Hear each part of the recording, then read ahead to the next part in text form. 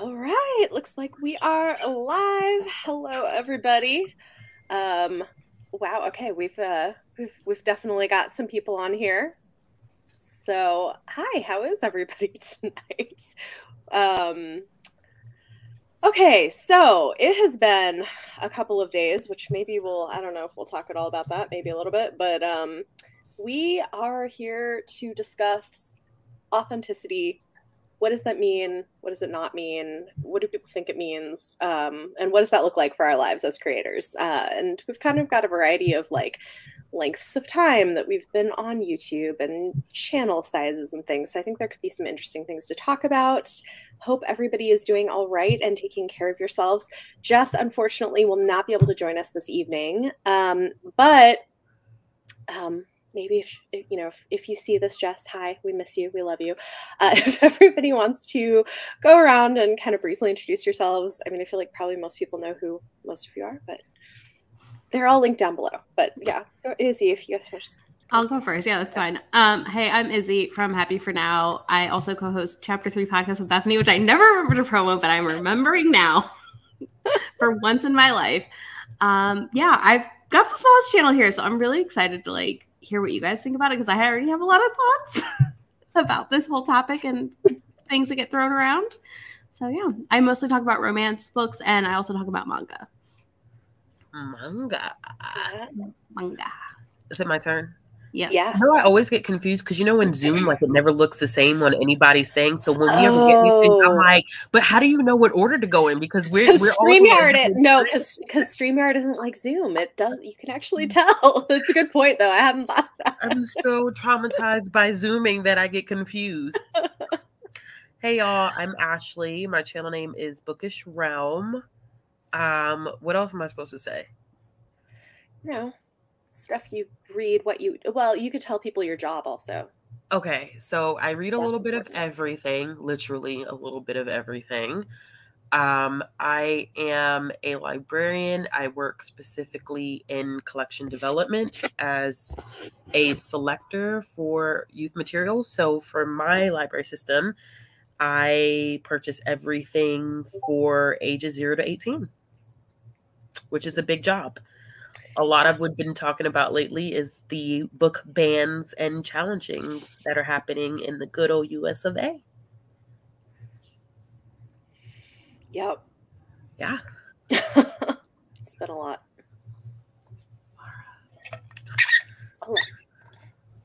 Is it me or you guys are going to fight over who gets to go next? I guess you guys can pick, whatever. I don't care. I'm Mara from Books Like Whoa. I read a little bit of everything. And I'm painting my nails because, we're just having gal pal time. So that's so authentic. Yeah, exactly. I'm just trying to create some real connection here with the audience. So yeah.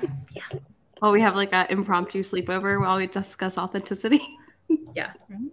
Well, me and my best friend just had pizza and rosé, so I feel like sounds so nice. On the way for a good sleepover. Nice.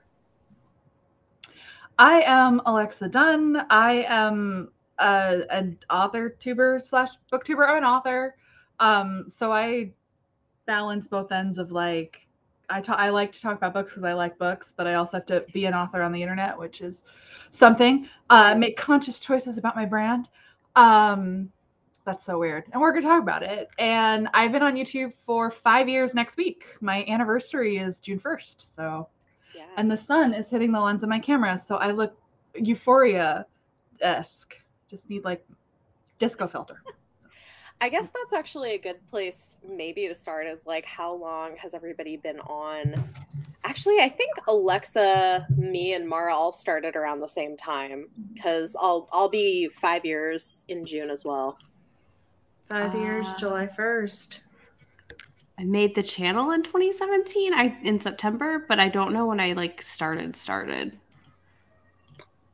because I pre-filmed stuff. Yeah. And Ashley is our veteran.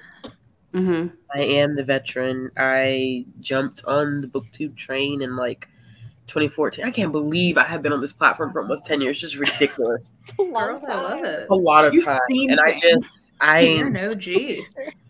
This is ridiculous. I feel like you could just break down every cycle of BookTube for us. Oh, let me tell you. And are you on for Book this Talk? conversation about An authenticity. oral history of BookTube, courtesy of Ashley. But you could be a Book Talk auntie because they need to prepare. Because I'm like, you're going to have the same cycles, Book Talk. They're going through. They already are. They already are. Yeah. That's why I refuse. I just can't. Like, I get the joy, the quickness of it, but I'm like, yo, I've spent so much time in a book-related community. It is I eat, live, and breathe literally every single day of my life. Mm-hmm. So it's just, I can't do anything else. But yeah, I hopped on about 2014. I really genuinely was not truly consistent though until 2018 is when I was like, I really, really want to do this thing. And so, but I have been a part of the community since 2014. Yeah. Wow. Yeah. And, and I guess kind of for reference, maybe channel sizes is useful. Jess, I know, sadly couldn't join us. I think it would have been interesting because she kind of had her channel blow up, but she's relatively new. Thank you, Michael. I appreciate that. Michael is great as well. If you like sci-fi, you should definitely follow him. Okay, so yeah, I know we have a little bit of variety. Alexa, I think you definitely have the biggest platform by far. Yeah, for sure. Weird. Yeah. She has an actual button. Be mean in listicle format. That video has almost 1 million views. Hold on. People hate me. It's great. Well, my biggest one I think is at 300-ish thousand. And it's all about classics, so I get a lot of neckbeards yelling at me about why I mentioned the fact that it's very white.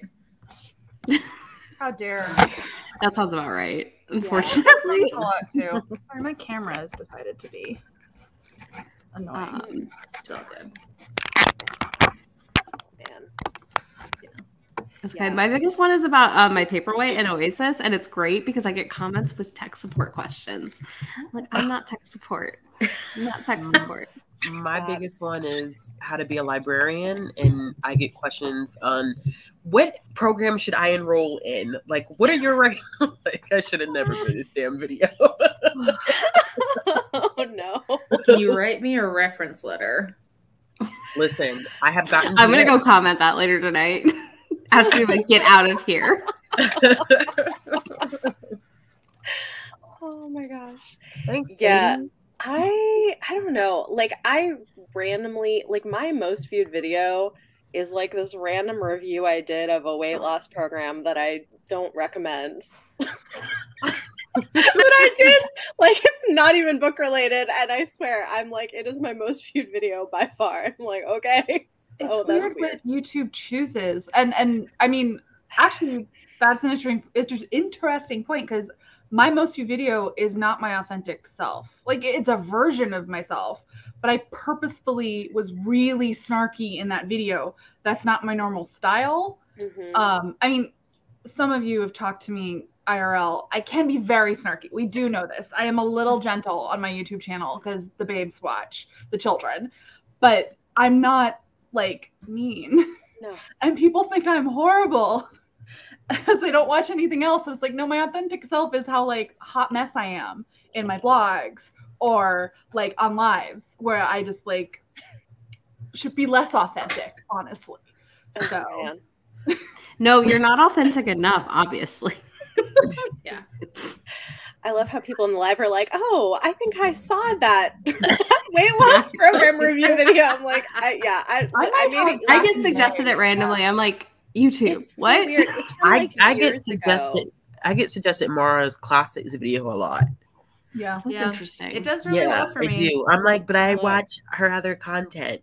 You're I'm also. You're I've watched this video. He doesn't need this recommendation. I don't. Well, it's funny because I'm I don't even recommend it. I've privated the other ones that were more positive about it, and I just left up the review video that's not very positive. So. I want to look this up now and know what the program is. The comment Stephanie's next to your books that make you lose weight because it makes you sad. I'm dying in this comment. Oh my gosh. Well, the ironic part is this has been like my journey into like, like more, body positivity, health at every size, and not being so. It's interesting that that's like my most viewed video, and it's not even like a thing that I would do now. You know what I mean? Like, so it's just weird. Speaking of I don't know. Yeah. Well, in our authentic self. It's almost like you evolve as a human. How dare over time. Isn't that weird? We change. A topic I find fascinating. We're all, I don't want to be ageist, but we're all like proper adults. Yes. Yeah. I've seen channels where like, if someone starts it when they're a literal teenager, and then they grow up, and they'll face like backlash for changing, and I'm like, no, they became an adult, and I imagine it must be really tough to like balance authenticity when like you got some cringe because you did stuff when you were 16 on YouTube. Is that who you are forever? And I think some channels lean into those personas well past that actually being who they are. And they do not disagree with this. By the thing that made them famous. That's like, we see it all the time. Well, it's weird when you meet people like that in person and you're like, you are not. Because I have met a couple people like that, and I'm like, you are such a different person in person than you are. Whereas I don't feel like that's true. Like, I feel like most people who've met me in person are like, yeah, you're like, I feel like I'm pretty similar. I guess I've met some of you in person. But yeah, I don't know. Yeah. I don't know. It's a weird thing. But yeah, I mean, when I started my channel, I was already 30. So like I have also changed and evolved in that time, but I can't even imagine starting as a teenager. Yeah. Thank God. Yeah, I started like right before I turned 30. So like being serious with it. So yeah, it's like I already kind of knew. I mean, I knew who I was pretty young, but still a channel would be when I was 18 or 16 to now would be very different. Yeah. Sorry, I just read that. If anyone doesn't know what this is about, I did like an April Fool's video this year pretending to take, like, I didn't talk specific companies, but like pretending to do all the sponsorships I've been offered, because we get offered some of them are bad. Oh my gosh. And they won't stop. It's like, my friends, I have never responded to your emails. Stop emailing me. Yeah. Hey. Well, and it's very funny when people, like, to the authenticity thing, like, people accuse different people of selling out or whatever. And I'm like, I've taken, I would say, like, 1% of the things that have been offered to me. Yeah. And I just turned down one for BetterHelp because my best friend is a psychologist, and I ignored that one because I looked up because I vet anything. I do consider some, but Anyway, I mean, I don't want to shade people who decided to take it, but just for me, like, that didn't align with something that I felt like I could promote, so I didn't take it. So it's I feel like I haven't been offered them, but I use them. Like, that's how I get my therapy, because it's the only way I can afford it. Oh, interesting. Yeah. And it's been good. Like, I have like a good therapist through it, but like, yeah. I mean, I can see that too, because like more has come out about some issues with them recently, and but, like, I mean, if you've had a good experience, that's great. I just we should all take sponsorships we feel good about. Is I guess where I'm going with that. We have personal experience with, that we can vouch for, products we would actually use. Right. That's how I feel, and you know what? Some people need to get their coin, and I get that. So yeah. There's no shame in that. There's Sometimes not that much. Well, okay, occasionally, but I'm just saying, to an extent. I haven't seen any skinny tea promos on YouTube, on BookTube, so I think we're doing okay. Ashley, have you seen them? What are the? I'm just saying, do a workout video while you've seen one, really? Oh man! Wow. Should I tell you about my dark past and that I was in a workout video? Really? I was in a Richard Simmons workout video. Really? Yeah. Oh, wow. Oh, my gosh. Authentic selves, right? It's so weird. Yeah, in my deep past, I once attempted to have a weight loss blog, but like I wasn't trying to lose weight. It was supposed to, the early iteration of Health at Any Size. I could have been an influencer, y'all. And then I decided I didn't want to do that anymore. I wanted to write books. But yeah, I used to work out with Richard Simmons for 3 years. Interesting.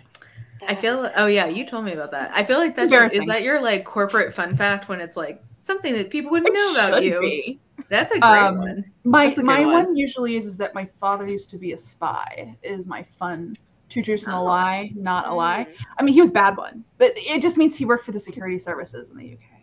Yeah, it was a long time ago. I can't blow anyone's cover because he did that himself. Anyway, very funny stories. That's amazing. Okay. I think this is a good jumping off point. Yeah, I think this is Heather. This is great. So I agree with this. That authenticity and privacy are not the same thing, and I think this is important to discuss because I think, especially on the viewer side, these two things can get conflated. And yes, I would agree. Creators do owe their viewers authenticity, but not information. So yeah, I'd be interested to hear from all of you, like, how do you approach this? And I think we have a variety of ways that we handle privacy and everything, but like, where is that line for you? And like, what kind of feedback or pushback you get, if any, from viewers on that?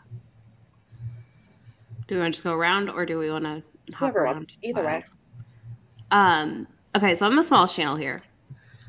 And I find it interesting because I've noticed shifts for myself already as I've grown from like 1,000, under 1,000, like what I was comfortable showing and sharing. I'm never not me. I mean, like, Tamika's in the chat. We've hung out in person. Like, I'm basically the same. I'm probably worse in person than I am in videos, to be honest with you. So, whatever. But like, I try to present like who I am, what my beliefs are as a core like person, like my morality, my ethics, or whatever. But like, I also know that like, I don't talk about my marriage because it's not anybody's business. Any of that stuff. Like, I don't see exactly. And things like that. And like, I would show snippets of my partner occasionally when I was smaller. And now I did like a Q&A, and that's it. Like, they will probably never be on my channel unless it's for members only, because for their work and stuff, I'm just not comfortable putting their face on the internet. Like, I don't show my family. I've had my mom in a video that's like once.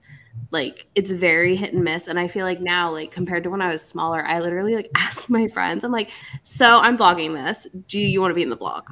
Like, I explicitly am already like getting permission. And I'm like, I feel like my channel is small for doing that, but I was like, I need to instill this habit now and this like boundary, because I don't want people to think that like, oh, I know what your partner looks like and I see them somewhere, I'm going to talk. Like, do you know what I mean? Like, because people cross lines, and not intentionally. And oftentimes I don't think it's malicious, but I just would be super uncomfortable if somebody like walked up to my bestie and was like, hey, blah, blah, blah, and like knew their name and stuff because they watched my channel one time with a video with them in it or something. Does that make sense?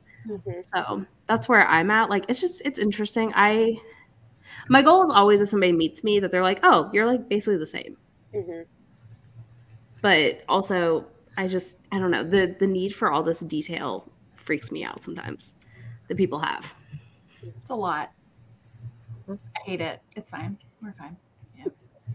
Well, I deal with the additional aspect of, because I'm an author and this is supposed to be branding, and there are really high demands on like, you have to, authenticity is often equated with your whole self and everything about you and everything that makes you you. And if you don't share, that's weird. And I think it places really weird pressures on people. I've seen it do bad things for people. Like, it can really mess up your private life. Like, it can lead to like weird doxing situations. The sun is just my enemy here.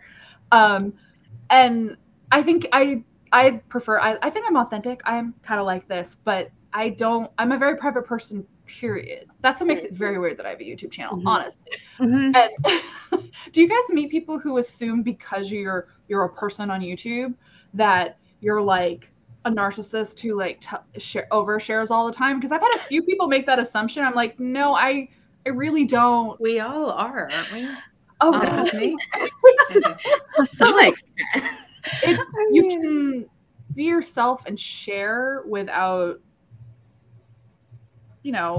it's the privacy thing. There's a lot of things y'all don't need to know about me because they're private, and I don't even tell them to all my friends. I have we have levels of relationships with people, and that's how it should be. That's not to fault people who choose to be less private.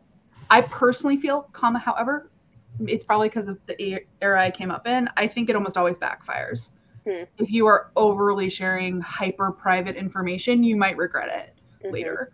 So don't share anything you might regret. I do wonder a bit if you hit a certain point in terms of channel size where it starts to become more of an issue. You know what I mean? Yeah. I mean, I think that's why I implemented it early, is I was thinking about it and I was like, I think I want to do this now. So it's a known thing that I don't really do that. You might catch the back of my partner's head or their hand or you know what I mean? But you're not going to know, I don't know. It's so weird. And I think, I think when you overshare, then people get this idea through that parasocial relationship that they're entitled to every detail about your messy breakup, and they feel entitled anyway. Yeah. The larger, I don't share that much, but people will say weird things to me, and make assumptions about me. We've all seen some things said about us on Guru Gospel, which is weird. I don't look at it anymore. I don't look at it anymore. I can't know. I know I'm not big enough to register for them, which is great. And that's the weird thing. It's this line of when do you become a public person? Really uncomfortable. I feel I'm trying to think, at least of the group of us, I feel I probably share more, and I'm less private about stuff. But I also, I don't know, but I will say the bigger my channel gets, the less frequently I have my kids and my husband in my videos. They show up occasionally, but it's not as much as what I used to do. And I think it's just because I'm that's not what my channel is about. Partly is part of it. And I would never put them on. The only times they're on videos is when they want to be also. Yeah. You don't ever put your, you and Ashley both never put your kids in there when they're no, being bad or weird thing where mommy vloggers show their kids misbehaving and you're yeah, why are you putting that for the world? That's weird. Yeah, so there are definitely things I keep private, but I'm a little bit more open about stuff. And I think I probably feel a little more comfortable because I know I think where was it? I think there was this this question is an interesting one. I think for me, I live in Manhattan. So I'm in a very population dense city. I live in a building with a doorman. I feel pretty secure about where we are and stuff. And so because of that, I'm probably less cautious about stuff in vlogging and what I say and whatever. But I have a PO box that I eventually got instead of physical address. So I have that for things. And I don't know, I don't mention the school my kids go to, or I don't know. I just it's stuff like that. I don't know about anybody else. I should protect myself more. I don't, other than say LA, there was one person who, there's another person on YouTube who I've done a stream with, and we said something in a live. I mean, I live in Hollywood. It's not a secret. It's not but I live in Hollywood. Millions of people live here. Yeah. But they were really trying to guess where I live and she works. And it was really creepy. I was like, stop trying. Stop. No, that's weird. No. Don't be weird. And but you for could, me, you could probably figure it out. But. Yeah, Ashley, I think this is probably true for you too. But part of it for me is professionally, I don't necessarily want my booktube presence to be associated with if people are looking me up on LinkedIn or whatever. So my name is Mara, but that's not the name I go by in real life. Which is very funny. When Bethany and I met in real life, I gave the person in Starbucks my real name, and she was like, "Oh yeah, I forgot that's the name you go by." Mara, you just rocked my world with this news, actually. Oh really? Did you? Yeah. Oh, did you not know this? No. Yeah, when we hang up, I'll tell you. I mean, I don't have a problem telling like other creators the real name, but it throws me every time you say it. I'm like, oh yeah, that's right. It's not yeah, but but yeah, for me, part of it, like, it's hard because I share things that for me are a part of what makes having a channel comfortable for me. Mm-hmm. Like I'm somebody who tends to be very open. So it wouldn't be comfortable for me, for example, to be like hiding, you know, that I got diagnosed with an autoimmune disease and that's been a big part of my life for the last couple of years and the surgeries and all of that. Like for me, that wouldn't be comfortable to like constantly be talking around. But I do have the boundary of like, I don't want to talk about the specific thing it is because I don't want people playing doctor. Very well. Yeah, very well. No, I think that's a good boundary because I feel like you would have so many people playing doctor. Yeah, but it's weird because like naturally I'm a very open person, so it's kind of that hard balance of like I do keep some things private, like I don't talk about where I work or like exactly what I do. I'm kind of like a transponder anyway, so I don't know that most people would even understand my job. A la Chandler being on Friends, but yeah. I forget where I was going. Anyway, Ashley, what about you? So I'm in an interesting position as well. Like, so most people, I have had people try to figure out like where I work, which I try to make it as obscure as possible because I do base a lot of what I do in my profession. I incorporate that into my channel because that is authentic to my life experience. And it very much so is tied into this community. It all connects in some way. But the agreement that I have on the table as well is that nothing that I do or say on my channel is representative of where I work.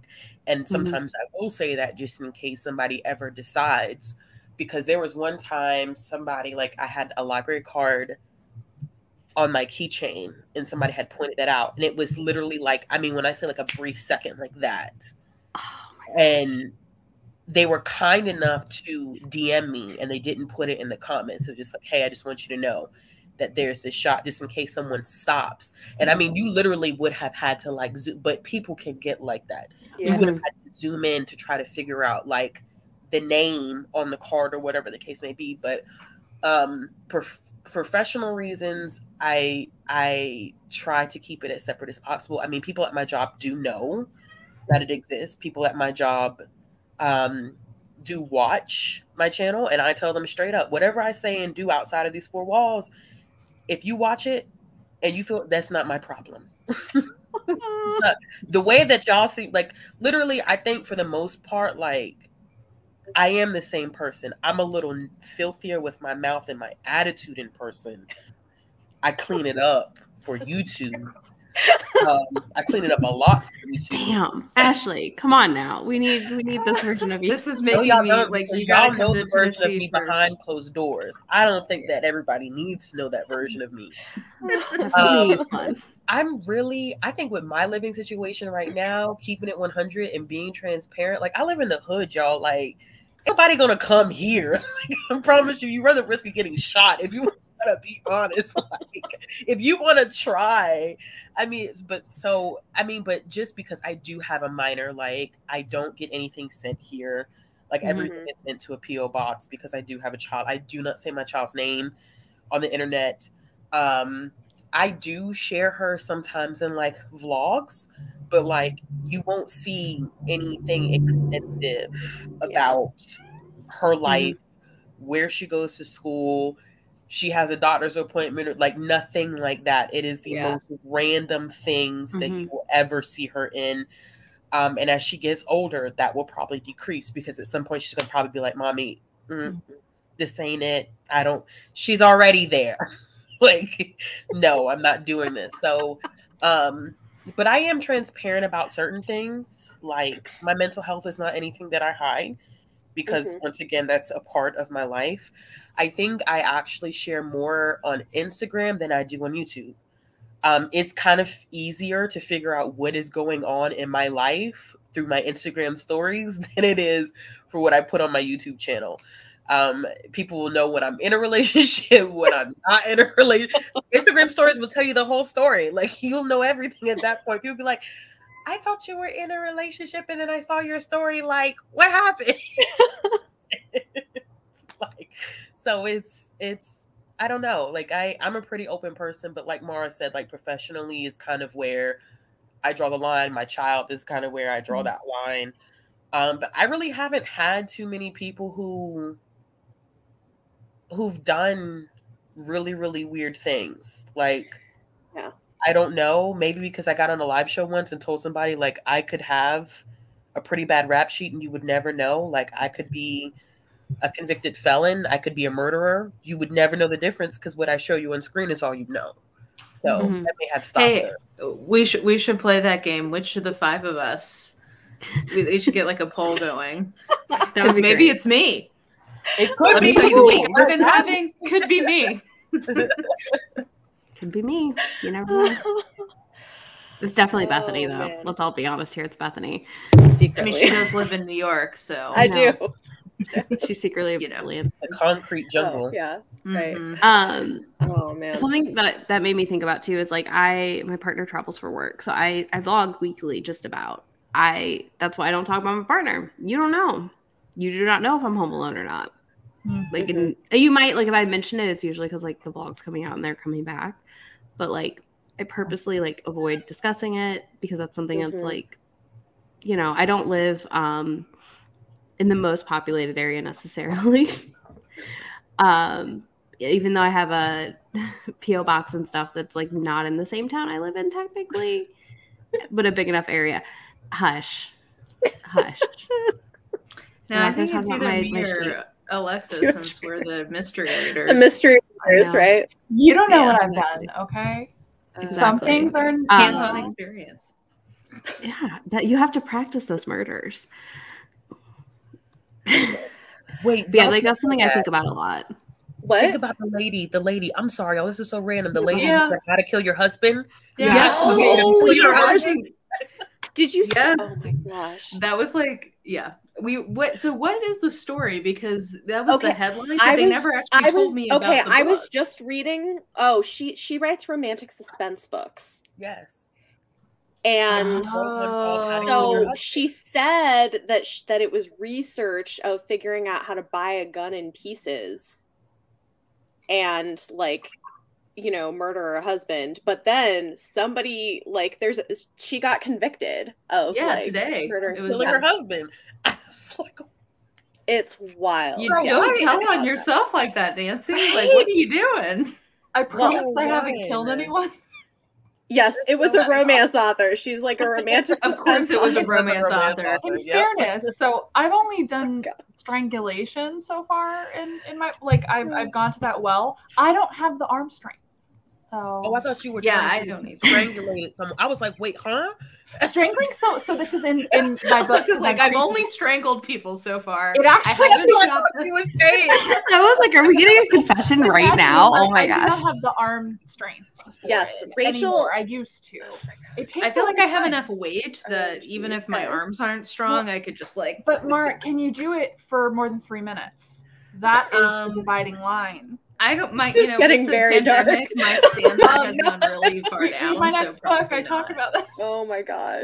Yes, murder tour with fun facts. Should be interesting. Yeah, of course she blamed a person experiencing homelessness instead of her crazy past. Which Rachel, keep an eye out. Rachel, I think, has a book author true crime video on this coming. So, yeah, I cannot wait, Rachel. Interesting. Yeah, I like those. Oh my gosh. Exactly. I mean, I've come up with some really creative murder motives that I haven't, or like ways to get away with it that I haven't used yet in a book. So if anyone needs ideas. You're just plotting. Oh my gosh. Wow. Yes, I saw that. That was okay. No. Yes, this whole thing. Also, it's a woman's weapon. Poison's the way to go. There's a reason women mostly poison people because it's actually really smart. Okay, I have feelings, and it's how you get away with it. Okay, but like also, it's a woman's choice, and she just couldn't handle You that. know, Like, she I was like, really I'm not going hope this route. none It of takes you too end long. up being suspects in a poisoning in the future because someone's gonna dig up this live stream and use it. I've read A is for Arsenic, which is all about how Christie killed people with poisons in her books. So like, I'm already screwed. She's the master. Oh my gosh. Okay, somewhere up here there was a question that I wanted to get to. Where was Back on track. Okay. So two things that I thought were interesting. One is Alex, I think this is interesting. I don't know. I think maybe not all of us. Most of us have like Patreon. Alexa, I don't know if you do. No, but I think the rest of us have the emotional bandwidth. That's fair. Keep up something like that, and I know myself. Fair. So. But for everybody, because I think the rest of us do. So I guess that's something to talk about too, is like, how do you think of like your Patreon or the patrons, and, you know, depending on like how long, because I will say this, like, I'm probably a little bit more open in live streams and stuff with patrons than with other people. And like some of the people who are on my Patreon have been with me now for like years. And I feel like I kind of know them. We're like more friendly than other, you know what I mean? Like, so I feel like that's been a way that I've kind of gotten to know some people a little bit, but not everybody, but like there's some. I don't know how everybody feels. I feel like in some of the more like recent chats that we've done or reading sprints, I feel more comfortable sharing certain things that I would never share with, like, I think I shared one time like an incident that happened at work and I was venting. Like, I would never do that during a live stream on my channel. It's just too much. Right. There's too much risk, because I've had people who like have popped up and I'm like, no idea that you were watching. So yeah, I think there's it's a step up with the level of trust than, you know, your public open stuff. Yeah, you never know who's watching. Lizelle Twitter DM that she liked my top. She's watching. I was thinking that too, actually. It's very cute. I was too. I was like, it's from Torrid, yeah. Oh, nice. It's got like this little bow. Oh, cute. Aww, love that. I like it. It's very that was actually one of my hesitancies in starting Patreon, was like, I didn't want people to feel like they could like buy access to me. Like that felt really complicated or fraught.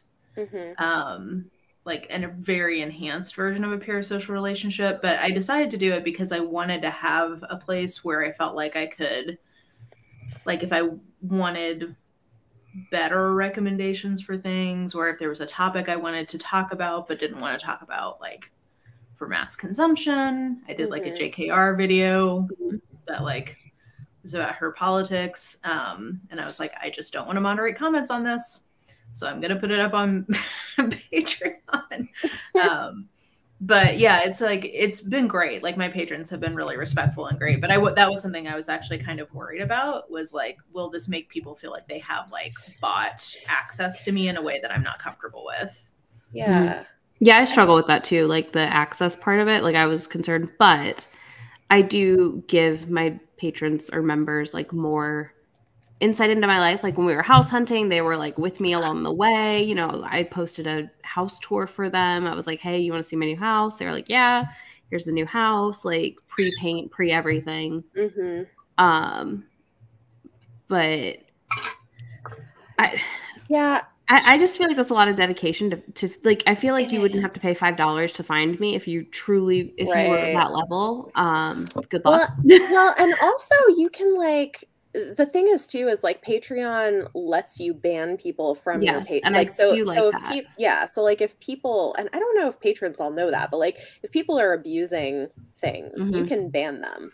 I mean, I've never had to do that, but like, but it's an option. So. Yeah, but like it's weird because like I want them to feel like they have like that little more of a slice into my life than my regular members, but like you're not missing anything really. Like instead, you get my partner's name, and you'll, you know, get more fun weird shit that I don't show everyone. Like I don't show the full layout of my house online. Like you probably piece it together. Yeah. But I'm not going to be like, here's a full walkthrough so you can go find the listing to find the house I bought. You know what I mean? Like, that's where I'm like, eh. I think this is also great. True. Mm-hmm. It does feel more contained, especially like, which is nice, especially as your channel starts growing and there's so many people watching. Like, it can be nice to have like a smaller community, and like, I don't know. And I feel like it builds a nice sense of community for you. Yeah. Outside of like your regular comments, if that makes sense, like the people that you just like are there hanging, ready to be cool. Yeah, I mean, like the downside of growing. Also, we should caveat that, like, in the scheme of YouTube, all of us are just like minnows, but relatively. You pass a certain number, and people start treating you differently. Like, it's like they think you're too cool for school, or like you have an ego now, and it's like, no, I'm the same person I was. You still feel like the same person, but they see you as someone because you have X number of subscribers. It's really weird.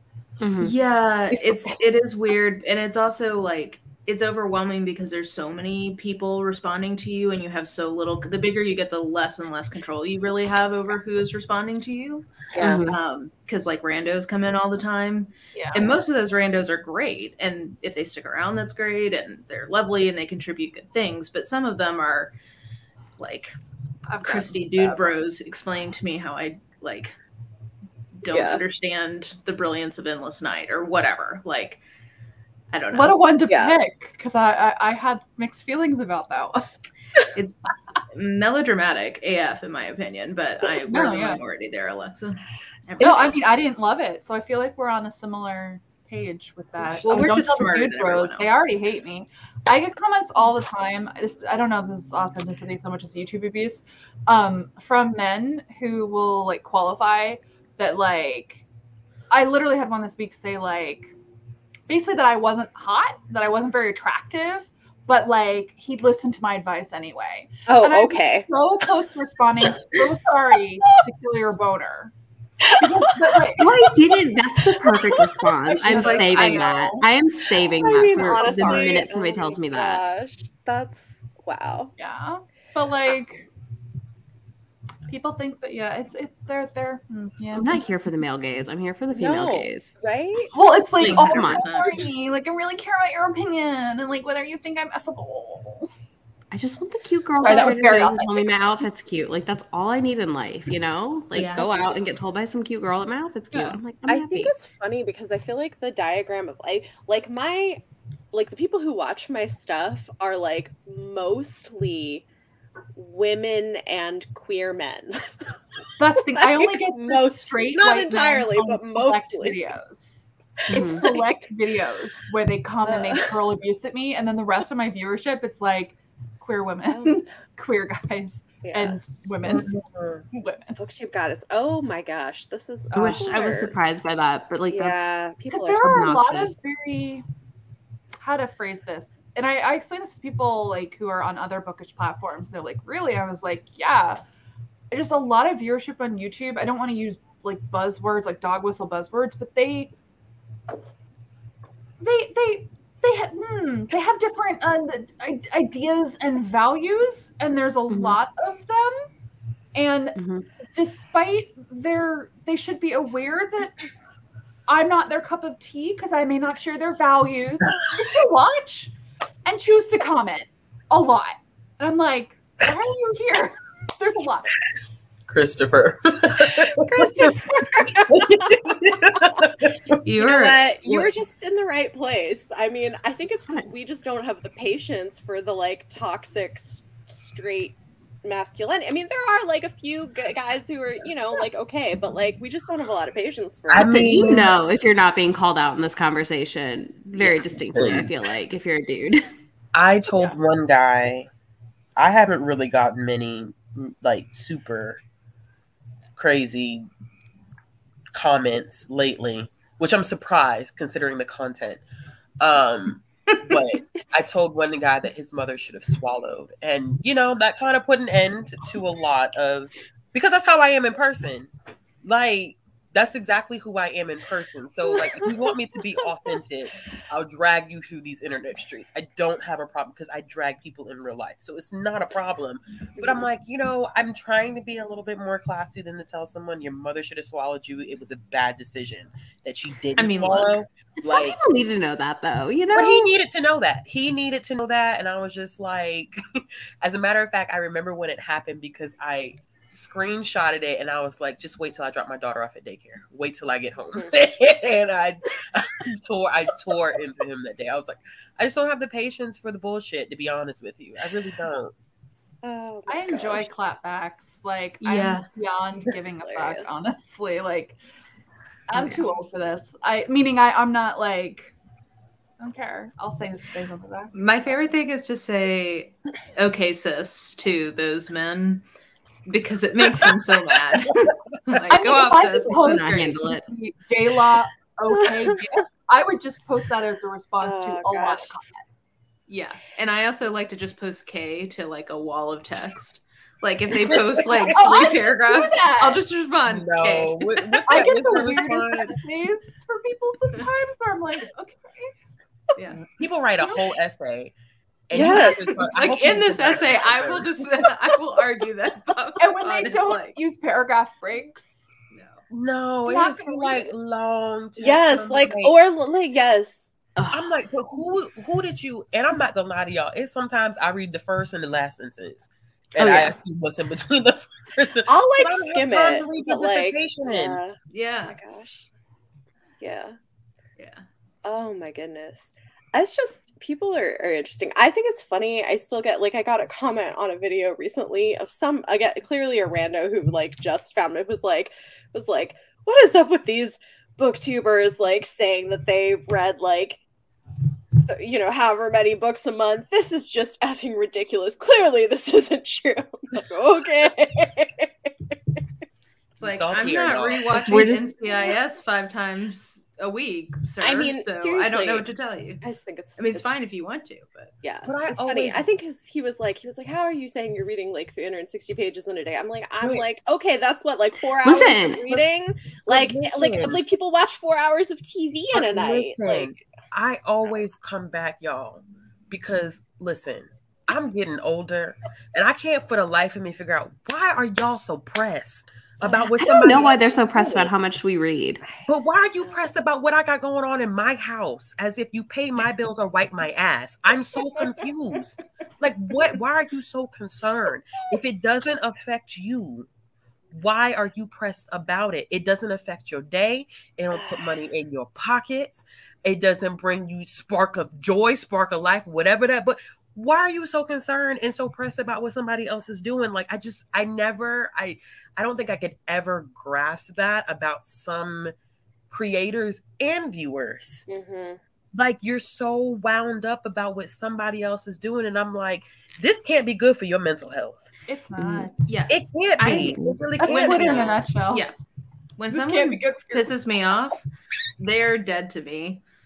I mean, like, and that's kind of the reality. Like, there's certain people in the community that other people don't love, and they'll be like, "Did you see so and so said this?" And I'm like, "No, I block them everywhere. They're dead to me. It's as if they have never existed." I on like this planet. energy. Like, I have no idea. Yeah. Ugh. I mean, well, and I think that's one thing too that is interesting is like most of this, there, like behind the scenes, there is definitely plenty of interpersonal drama. Like, this is what I think is funny is like this. It's bigger than you think, and you'd be surprised. I mean, I feel like Yeah. most Yeah. are able to be like polite with our colleagues in public, but like there is a lot of interpersonal. Oh, behind stuff closed doors? behind the scenes. Oh, I drag the hell out of a Mess. lot of people in this community. It's gonna be dragging people for filth. Yeah, and I'm we're sitting here like, go on, go on. I'm that person. I'm like, get her, Jade. Like, that's me. Yeah, Heather. this what Heather's saying here is exactly it. I think there's this like false idea that like we're a close-knit community, and I think, you know, I view everybody on BookTube as a colleague to an extent, right? We can all be nice in person ish, depending on what you did. Depending on what you did. Depending on what you did. Let me clarify, depending on what you did. Does that mean I'm not gonna fight somebody who like said some shitty shit in person and Ashley's gonna stand there and be like, you get them? Yeah, that will be what happens. People say shitty shit in person. Oh, we're gonna talk offline about. Yeah, that. exactly. But I mean, feel why am I like- surprised? Authors do shit all the time. Oh, I mean, I will say this too, is like, again, not something I would talk about naming names publicly, but like there are also authors I've had bad personal experiences with that I'm like, I'm not gonna read your book. well, and also just on the topic of authenticity, where then you're like, oh, your social media is truly a persona. We've all had that moment of like, oh, you pretend to be a nice person on the internet. This is illuminating. Happens to all, like, authors experience this too. Authors are just like you, except when we're not. Yeah. Because some of them are not like normal people. Booktubers too, let's be honest. There are booktubers who people love, and I have heard stories. I've not had an experience yet, but I've heard some stories from my friends with bigger channels. There's some Yep. And it's one of my favorite things. I'm like, okay, now I know. But I also know if I have somebody that I'm like, I don't know who you are, and you got the size of a channel, and none of my friends interact with you, red flag. Yeah. I mean, I think that's part of it is like, I don't know, like in general in life, like if I have a problem with somebody, I might just not want to be around them, but I'm not going to drag everybody else into it. So I do the same thing online. But I don't know, like this is the thing that's where authenticity is interesting, because I do think there are some people who are different publicly than privately.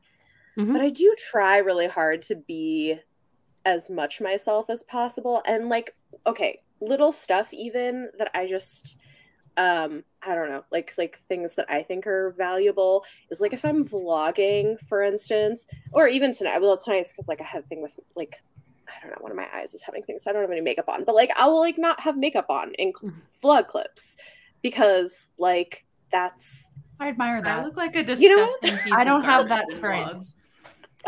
I do that too, though. Like my vlogs are very raw. Like I'm in pajamas or loungewear a lot, sweatshirts and bike shorts, which is like what I'm in anyways. But makeup, I mean, I have makeup on right now, like barely any left because I filmed today. Like that's it. That's the only reason I have any on right now. But I just... I was vlogging and I realized like in the middle of filming the clip that I had already applied like a gigantic acne treatment, like that was green mask. And I was like, here you go, guys. I have a disgusting human body and this is me trying to take care of it. I haven't come that far with my own, like, it's been a journey for me to be comfortable with what I look like and like my own face. So like that's authenticity for you. I'd feel more comfortable if I have makeup on. Though you can kind of see it's just I'm bright red. My skin is bright red. Like I have nice skin except I'm a tomato. And I still get pimples and I do cover those. But hey, I just bought Jones Road What the F Foundation or What the Foundation. Is it Thank good? you, viral TikTok. I will see when it comes. How is it? I know. I need a product review. Are you going to slather it all over your face? My face? Well, when I saw what it was, I was like, oh, this might actually be exactly what I need for. I want that balm thing. I don't know what it does, but I the love way no she makeup talks about it, I'm like, I want that. I want to try. I'll let you know because like I'm like, well, when I'm at home all the time and I just want to do a quick vlog, I don't want to. So I'm wearing my Charlotte Tilbury makeup, but it's heavy. I don't want to do this all the time. So I'm gonna play with it and see what I think. So yeah, I just need light red coverage so I don't look sickly. Like the whole middle of my face is like pink. I mean, again, I feel very attacked right now. Mine is, you know what though? Okay, you know who I credit with my skin being better?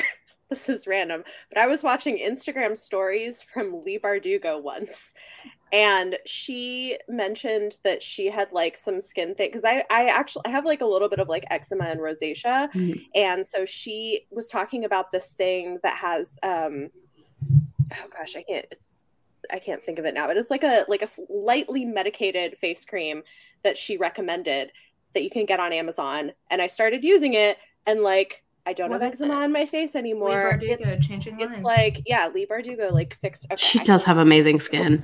Yes, I mean my skin is not like hers, but it is a lot better.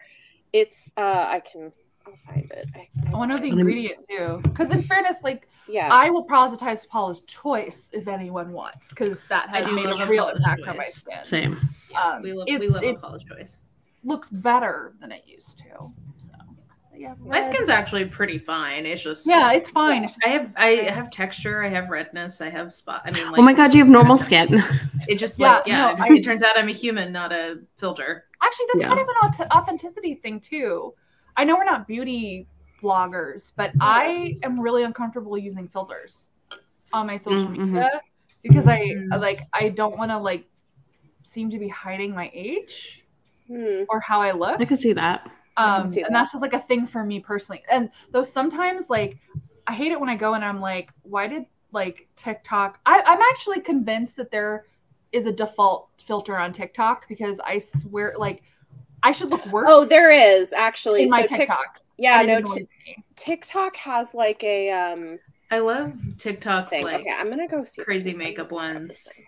I like to try them just to see what I look like, and I always look horrifying. Oh, I know. I do it too. I'm like, these are fun, but terrible. And I should say, I think there's a difference between a fun filter and like, but like, yeah, for me, that's just a thing of like, I am okay. I mean, I'm coming to terms with like looking my age, and I think it's good for other people to set a good example.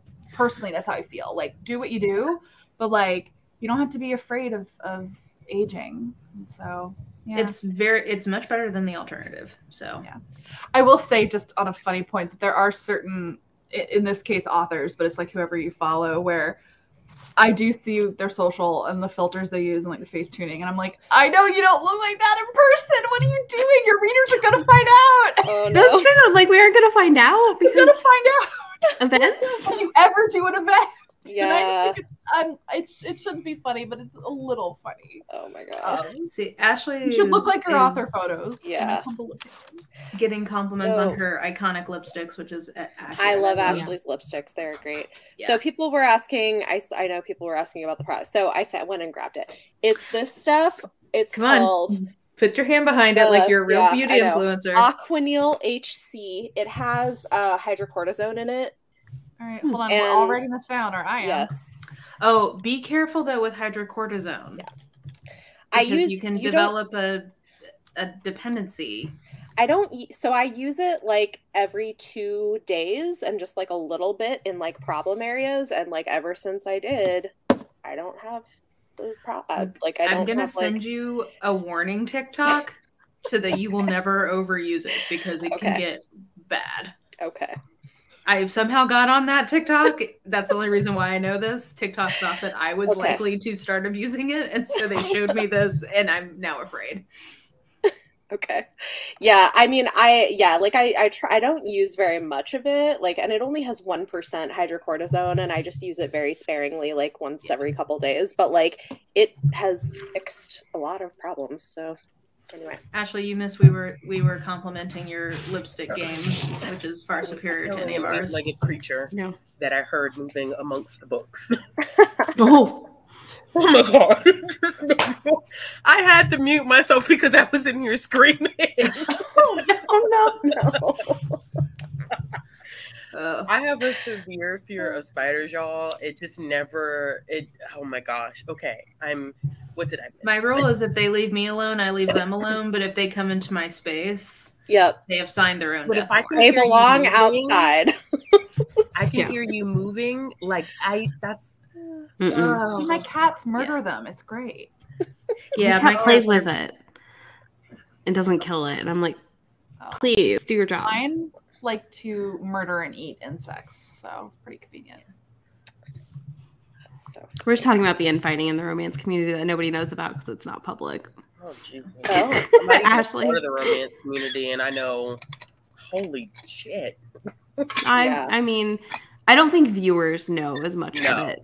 As we do true. Perhaps here on the screen, but I'm just like on the edges. I'm on the fringes of the romance community. So I'm kind of like I just watch. Yeah. I tell you all the tea. It's fine. Yes. Yeah. I was listening, and I heard a little bit about beauty. What did I miss? Filters. Filters. And doing vlogging without makeup. Mm-hmm. Yeah. We did a live stream about like the beauty standards of. Mm-hmm. I remember that. Wasn't it on Heather's channel? Of this, huh? Did Heather do that? No, it's on my channel. Oh, it's on your channel. That's where it is. I was like, somebody did that. And I will say that, like, I feel like my experience as a Black woman on YouTube is different when it comes to beauty standards. Like, Mara, I heard you say, like, I have had people comment like, oh, that lipstick, just, I wouldn't wear that lipstick. And it's like, why do you feel, I'm here talking about books. Yeah. Why are you here telling me, like, what, I mean, like, honestly, Ashley, like, I can tell you, like, people are so much harder on you because, like, I'll do stuff similar to you and no one will say a word. So, like, it is 100% the case. Yeah, I don't get comments on my Black lipsticks. No.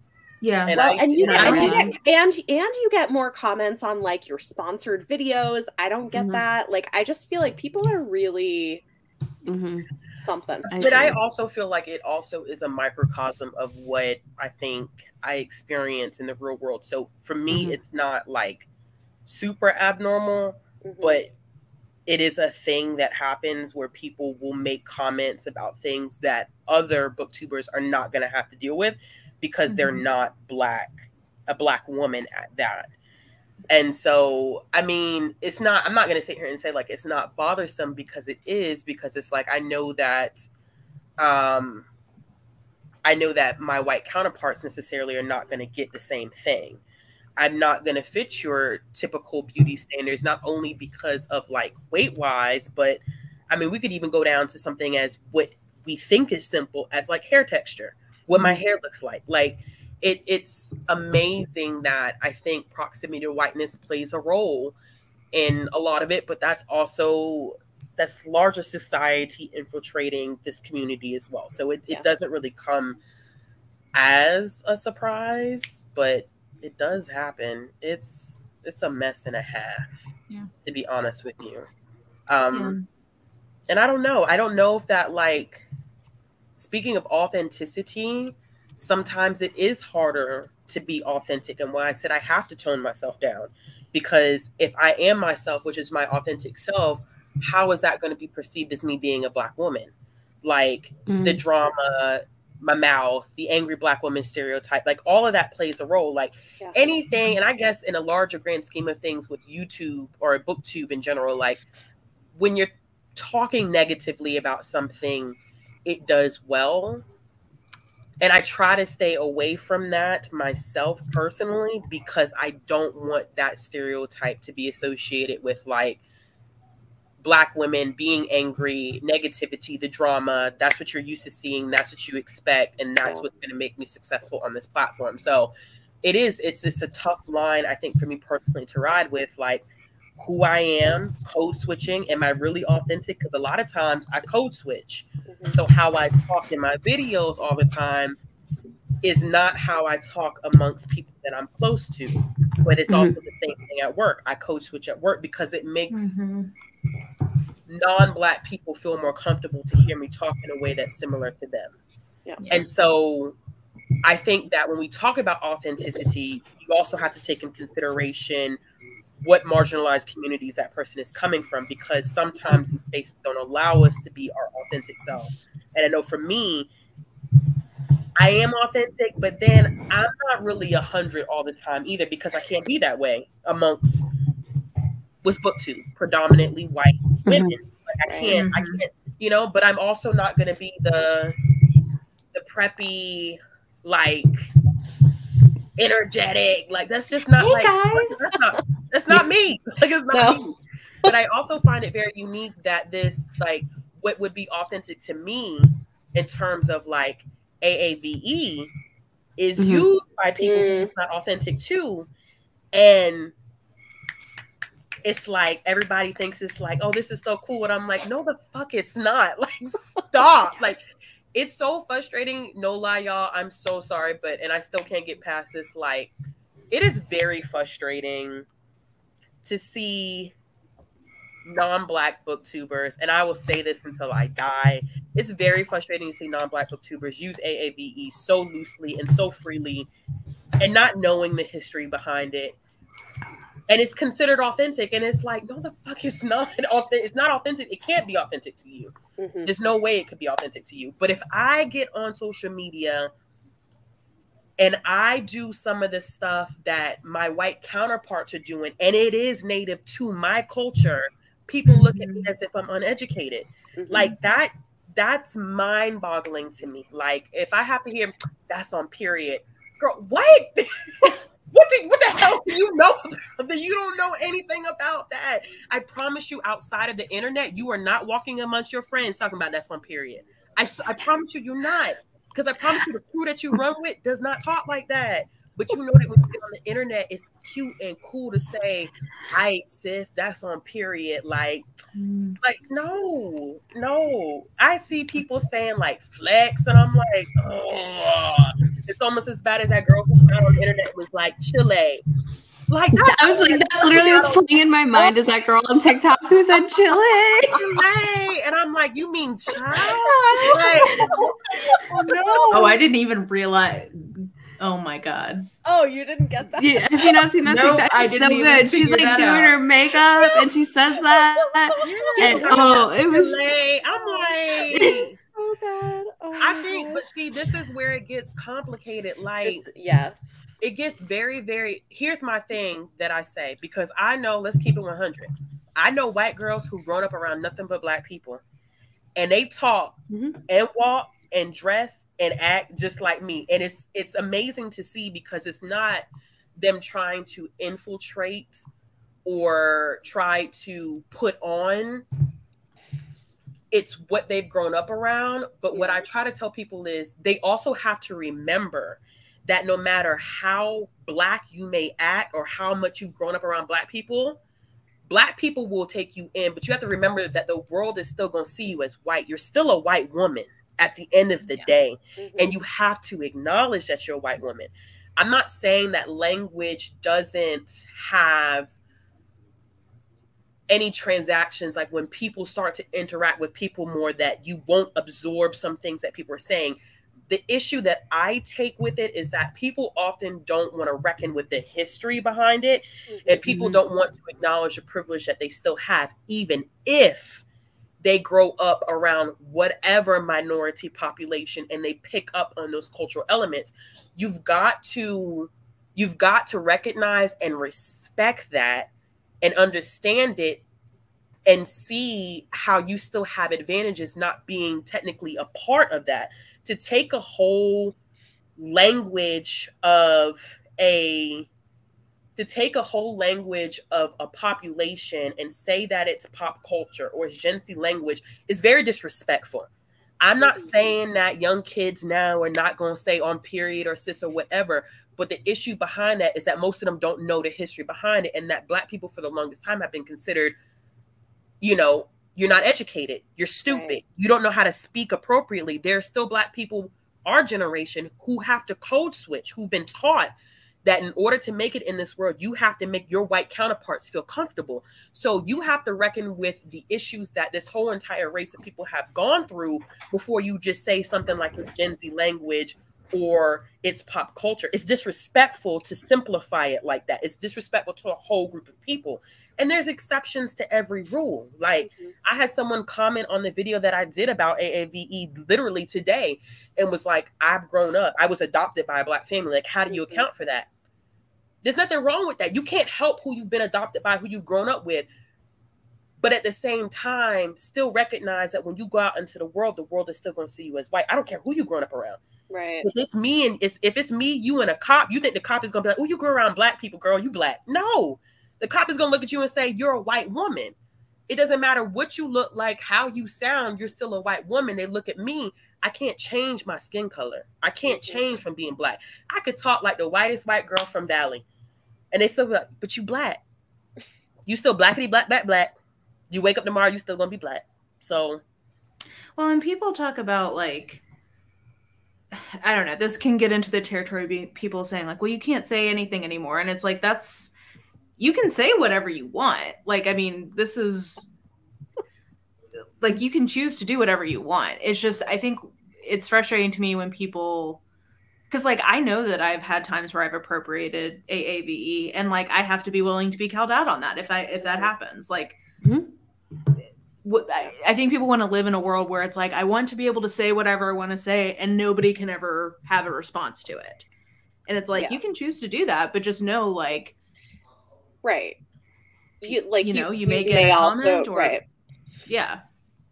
I think just trying to be self-aware, because it's like, I do know there are some things that have like made their way into my sort of normal vocabulary, but then I also think that there are people who like are performing something, and that's different. You know what I mean? Like, I do, because I feel like I don't know. There are people who like, I've seen. Oh, go ahead. Oh, sorry. I was just gonna say, BookTube Goddess's comment. I know I'm very guilty of that because I watch so much non-white queer-based media. So much of what I watch on YouTube. So I know that a lot of that is appropriative. Like, I'll catch myself saying something and I'm like, ooh, that came from me watching too much Bob the Drag Queen. Like, I need to calm down. Like, this is not really for me to say. Sorry, Izzy, go ahead. No, you're fine. I was gonna say, I know on Ashley's point with people using AAVE, sometimes I'm also thrown when it's people that I know are racist. Oh my gosh. And like, I know I'll say, and part of it's because like people hang out with are Black and they use those words, and it's just, but like I different conversation obviously too though. But it's very interesting when I see it used by people who I know avoid Black romance, like don't read it. Avoid. Do you know what I'm saying? And I'm like, I'm not gonna do it. I'm not gonna do it. Actually, I got you, Ashley. Ashley, I got you. I said, I know, not here in the year of our Lord 2022. I know this. I know I must be losing my mind. Yep. Also, happy birthday, Bree, if you're still in the comments. But that always like happy birthday. Yeah, no, she ran off. She said she was tipsy. But yeah, like I don't know, like yeah, that's when I'm always like, what are you doing? Like, you have to know. But who knows? But that's a good point. We definitely see a good one. And honestly, Marsha, to be honest with you, that's the part that bothers me the most, is that it'd be like people who don't pick up a single Black book and just off the whip, every other word. And I'm like, but bro, like what's going on here? Like, for real, I'm so confused. Like, I'm so confused about what is going on. And like, even in like the cis thing is also a stretch for me too. Like, it's a huge thing, and I get it because that also comes from the queer community, and Black queer community, and then when you have someone who's not Black call you cis, it's very awkward. Like, I'm not gonna lie to you. People be like, "Yeah, period, cis," and I'm like, "Who are you speaking to?" Like, I just don't like. Just understanding, for me, all jokes aside, it's really just understanding like the history behind stuff. You have to have that level of respect, because while you're able to do something freely, you have to understand that some people have not always had that luxury. It's not to say that you can't say stuff or you can't use stuff, because like you said, Mara, at the end of the day, you can say whatever you want to say. We can't control that, but have respect. It's just respect. You got to have some level of respect there before you feel like I'm just going to say and do whatever because I think it sounds cool and my viewers like it and it makes me seem cool amongst my viewers, when you log off in real life, you just are back to absolutely, totally. No, where's that period cis at that she was using? They're on like rats. Lisa, I've never had that experience, and I hope to continue to never have that experience. I've witnessed it, and I've just been like, "What are you doing?" Yeah, it's awkward. Yeah, I mean, like, you can. It's a free country. You can say things. Just know that like people are probably going to judge you and like have a certain feeling. Yep. Yeah. So, and speaking of authenticity, right? Like, I do think this is interesting to talk about. Like, you can tell the difference. It's like that there are, I mean, well, because I think that's the true is like, do you prioritize reading diversely regularly, or are you just doing it because it's Black History Month?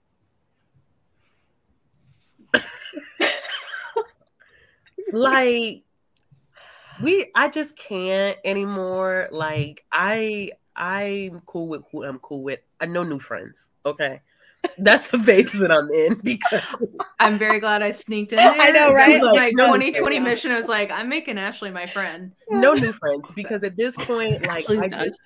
I'm done. I'm done. Like, do whatever you feel like at this point, y'all, because y'all just the things that I see, like your Black authors stacked in February, and then not a near Black author in sight after the fact. And I'm like, but what's the purpose? What's the purpose? Just don't read books by Black authors at all. At least we know you're being authentic. Mm-hmm. Yeah. Yep. Yep, Heather. It's. There you go, Beth. Pregnant If you're pause. using any language patterns that aren't natively yours to look cooler or more socially relevant, there's likely a need for introspection. That's I mean, very well. Listen, I'm just saying, bring Very back well put. the old white man like rats, dang nabbits. Like, just lean into that. Like, You come gosh on. darn Willie. I use old person speak all the time, like Lord Love a Duck. I say all sorts of weird things. Like, embracing my white grandma. This. Oh, This. Yeah. This. Yeah. That's a good freaking point. It's a good point. I That's just a see the good recommendation. freaking I'm point. looking for Black romance, interracial. And I'm like, Yeah. It's like, nope. That's those not- are that's not- no. different things. Yeah. And then This not is- knowing. You know what? This is also true because if you start actually reading more books by Black authors and following more of them on social media, you will learn very quickly. Like, honestly. I just. And I do exactly. I appreciate Heather's comment that like you can't expect booktubers to talk on every current event, but you can expect them to read diversely because like part of it is just there's like the human brain is not able to process the amount of horror and trauma that is on the news literally every day. Like we were not evolved to do that. So like it's difficult because like if you're being like I've not been that active recently on social media because I've just been busy or whatever, but like if I was being more active, I would have a feeling to talk more about some of the things that have been going on. But at the same time, like I don't know, it's just tricky because like we all are in our own echo chambers and bubbles, and like we can't know every single thing that's happening everywhere. This gets into the whole like booktube is so dominated by US people. But it's like a whole I combo. encountered this as an author too, like, and the pressure to speak about every single current event is crushing, and it's why I'm basically phasing myself off of social media. I literally can't handle it. But also the privacy and authenticity thing. I have a ton of stuff that I actively do in my personal life, and I just don't want to mesh that with my author life. And like, it's funny, the stuff that's happening in the Philippines and also Ukraine. This is all stuff very relevant to my day job. I have to deal professionally with a lot of this stuff. And so I had someone, you know, on YouTube be like, how dare you not make a statement about Ukraine? I was like, I'm not even on Twitter right now, and why would I make a video? But I'm like, statements are being made in things I'm doing IRL. Yeah. And that's the other thing is like for me to at what point then bring is up my company publicly. You know, the weird the like Instagram graphic we all share, right? About which is nothing wrong with some of them are very helpful, don't get me wrong. But I'm just saying, like, after every event, there's an Instagram graphic that gets shared, the same 2 across everyone you follow's stories, usually, I feel like. And I'm not critiquing anyone who's done this, but you know, it's not my personal it's overload. Personally. And I'm like you, I like to take action. Like I shared one and I was like, this is what I did. I called my reps. Yeah. Like, or like, hey, I donated here because it seems like this is a good place to donate. Exactly. But like, I don't feel like I need to be like, this is what I'm doing in my day to day, like as to be an activist or to be a participant in my community.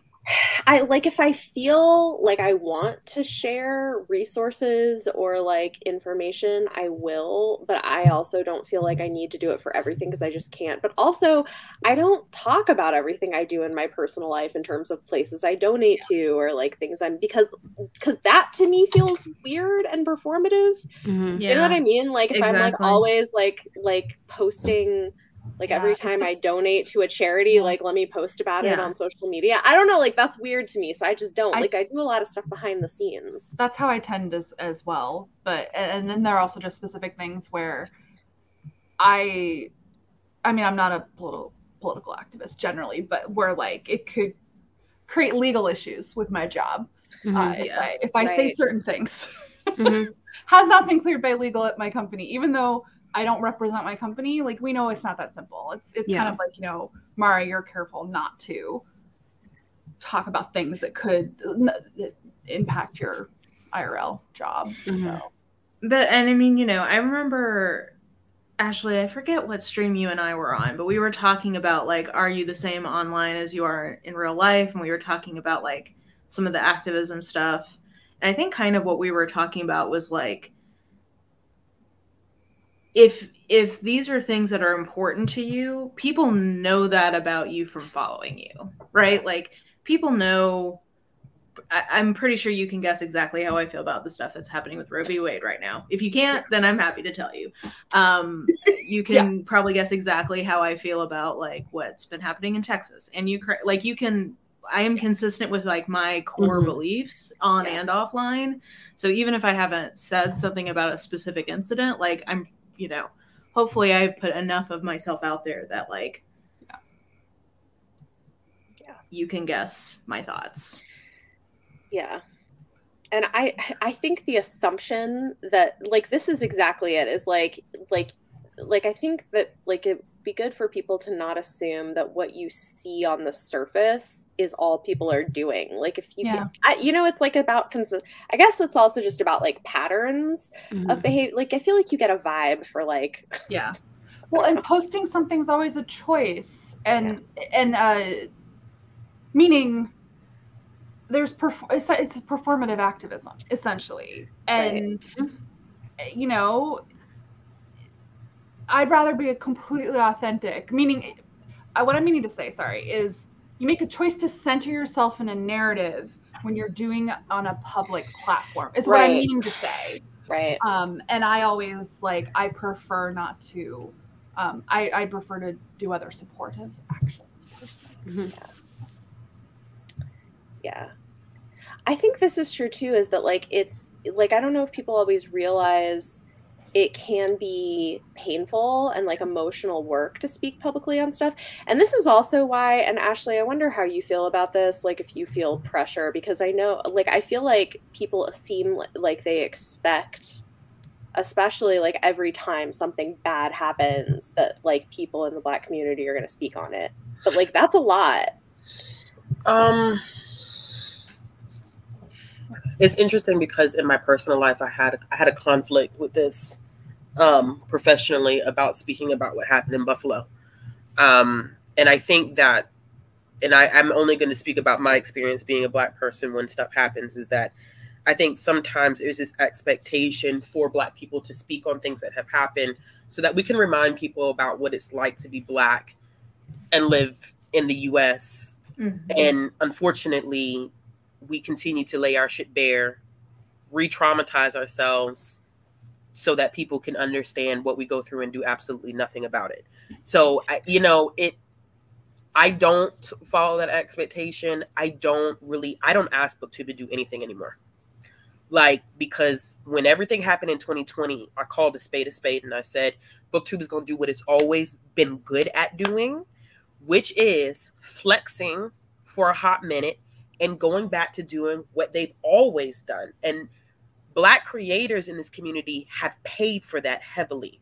There are those of us who have 20, 30,000 subscribers and our views do not match, legitimately do not match the amount of subscribers that we have, because it was alleviating people's guilt about how they felt towards the Black community for y'all to turn around and still not do a single thing about it, you know? So I just, speaking about this community in general, like I don't have the faith about anything when it comes to BookTube speaking about anything at any point, because BookTube as a whole community, and I'm not talking about who I know individually, because like I said, no new friends, I rock with who I rock with. And I know what people do and what they don't do. But as a whole, BookTube will share a tweet, share an Instagram post, and like won't do anything else. Like I don't have an expectation. Like it's not about me having to know what you do in your personal life, but understand like I can only go off what you show me. So I see people talking, but you won't walk the walk. So as a whole, like I don't care anymore. And I hate to say that. I don't question. I don't ask. I just don't give a damn. Like I will say stuff to people behind closed doors because it's venting and I got some stuff to say after this.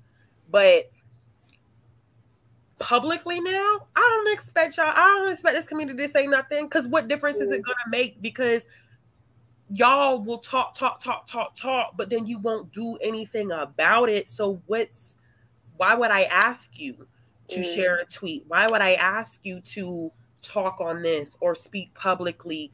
It doesn't, to me, and I mean, that's just me. That's that lack of faith now. Like, I just don't care. Like, I'm just kind of at the point where, like, I feel like I love aspects of this community. There's parts that I don't like, but when it comes to, like, real world life change and stuff, like, nah, I ain't gonna put my faith in my life and my well-being in the hands of this community. I say that straight up 100. Like, I'm not gonna do it. Yeah, I can't, because you've shown for years what you're about. So we talk about authenticity. Like, I mean, I didn't want to get on here and do this, but like BookTube as a whole, are we really authentic? Are we really authentic though? I mean, it's a question, right? Like and I think it, some people maybe are, but like as a whole, not individually, because I know, like I said, right. Yeah. No new friends, I rock with who I rock with. Like I know who's authentic. Yeah. No new friends is the merch coming out of this live stream. Right. Yeah. I need a new friend shirt. No new friends. I need it as a reminder to myself. Like seriously, as a whole, like is BookTube authentic as a whole? Yeah. No, it's a lot of that fake.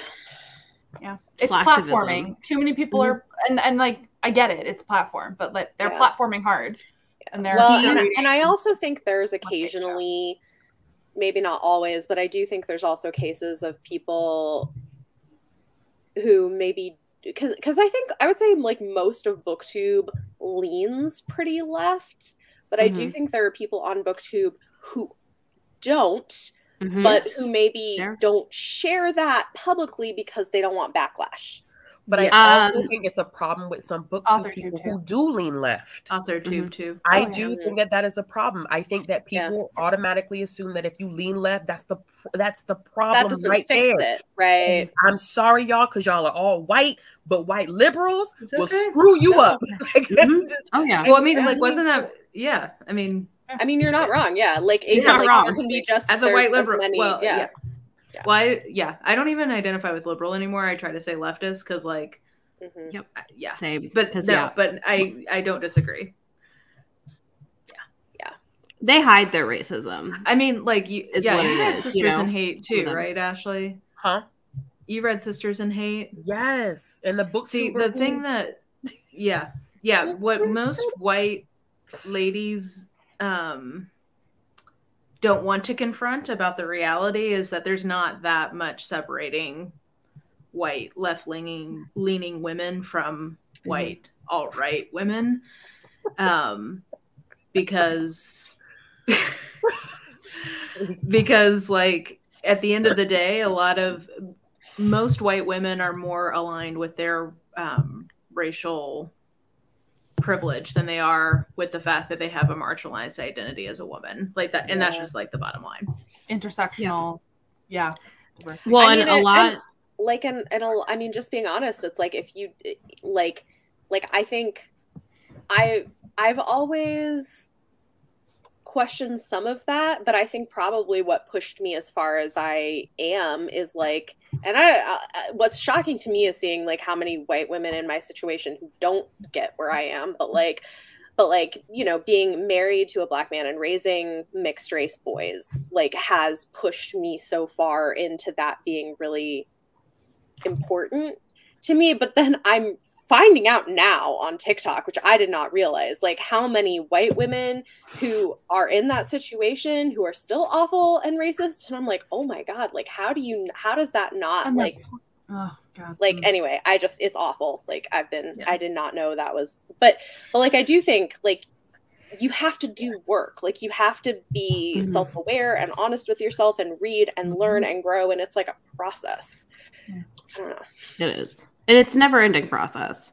No. But for anyone who's watching and is like, watch people's videos closely. Like watch a little closer. You'll pick it up. You will. You'll figure out. You can see it. I mean, y'all, like, you can see the transition from what people were doing in 2020 and watching them now. You can see, think about all of the YouTubers that were pushing Black creators or were pushing Asian creators. What happened? You know, like it's small. It may not seem like it's that big of a deal, but small things that people do, from people were reading all these Black authors in 2020. Here we are in 2022. Why does snow? You would like the transition is so, to me, it's so like, and maybe because I'm looking for it and I've become so hyper aware of it, that you can tell it's not, people don't have to say it to you. You just can watch what people give you and they will tell you the full story right there. Yeah. I love this. Look at their likes on Twitter. And their feeds on TikTok. Like, yeah, if they don't have those private. If you can see them publicly, like, because, you actually, if you really wanted to know a lot about me, and I'm sure some of us, go look at our likes. Go look at our page. I'm not like, I think mine are private. It's well, and I think I don't want to are, but I don't want to cast everybody, like, how to say this nicely. There are certain associations that certain kind of people have. I don't know how to say this politely. Basically, like, we all have ideas. Like when you hear like this person is this. Yeah. You might have an idea, or I'll take myself an example. When you hear that I'm from the South, you probably have an idea about what some of my ideas may or may not be. Now, if you watch me, I hope that I disprove most of those, but I mean, hey, I was born and raised here, so I'm sure it's there. But like, you can make an association, I think, if you think through what some people's I think I'm picking this background and associations are. You can make some reasonable guesses that behind the scenes a lot of people are aware of that are true. I mean, was that vague enough? Was that vague booking enough? That was good. Yeah, that was vague enough. Yeah.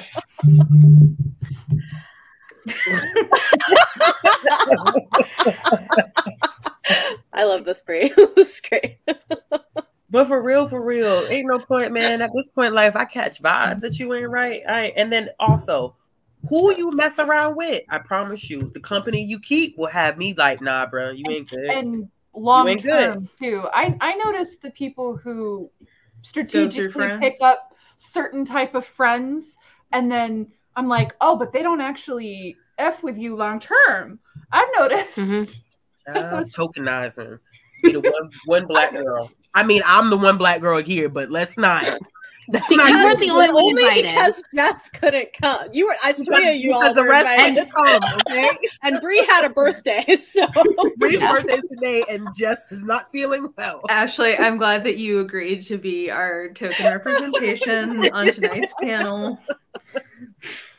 But no, really, like the company you keep, man, I tell you, because there's some people that I have distanced myself from that I was like, maybe I could add one or two more friends. And then I saw the company they kept, and I was like, nah, we back to no new friends, because you birds of a feather flock. Yeah. And I ain't all about that. Well, my friend did, nah, bruh. Like, nah, like you good. Like you can stay over there. I'll keep my distance. I'll speak. I'll be cordial. But the company you keep already is like, because I just don't know how, let me see how vague I can be. I don't know how someone who is so apparently opposed to Black people, like I have never seen it. This shit is crazy to me. Like just so like, it's just so obvious, and you can run in the same circle as that person. I don't care if they have one Black friend. They're token. Okay? That Black person just don't know that they're token. They're token. Because ain't nobody told her, sis, you need to look who's around you. You the only Black girl in the room. Didn't you hear stories about this shit when you the only Black girl in the room? Ain't no backup. Like, I just, if you can run with somebody like that, it makes me think, like, how are you willing to look past someone who would actively harm me? I can't keep your company, because that means you're not willing to, they feel comfortable with you. And when people feel comfortable with you, they're willing to say and do things that they ain't got no business saying and doing. So then that makes me look at, well, why do they feel this comfortable with you? Yeah. One black person, that's all you know. That's only the Black people you know. And I need to sit down and talk with said one Black person. Said she was token. Right? Set you free, because child, literally, you always the only Black woman in the room, and you no vibes, no like, why is there no other Black people here? I'm the only Black person ever here, and you just you okay? I don't know. I'm dying right now because it's a reality. And I mean, if anybody ever wants to talk to me about it, I mean, what's gonna happen?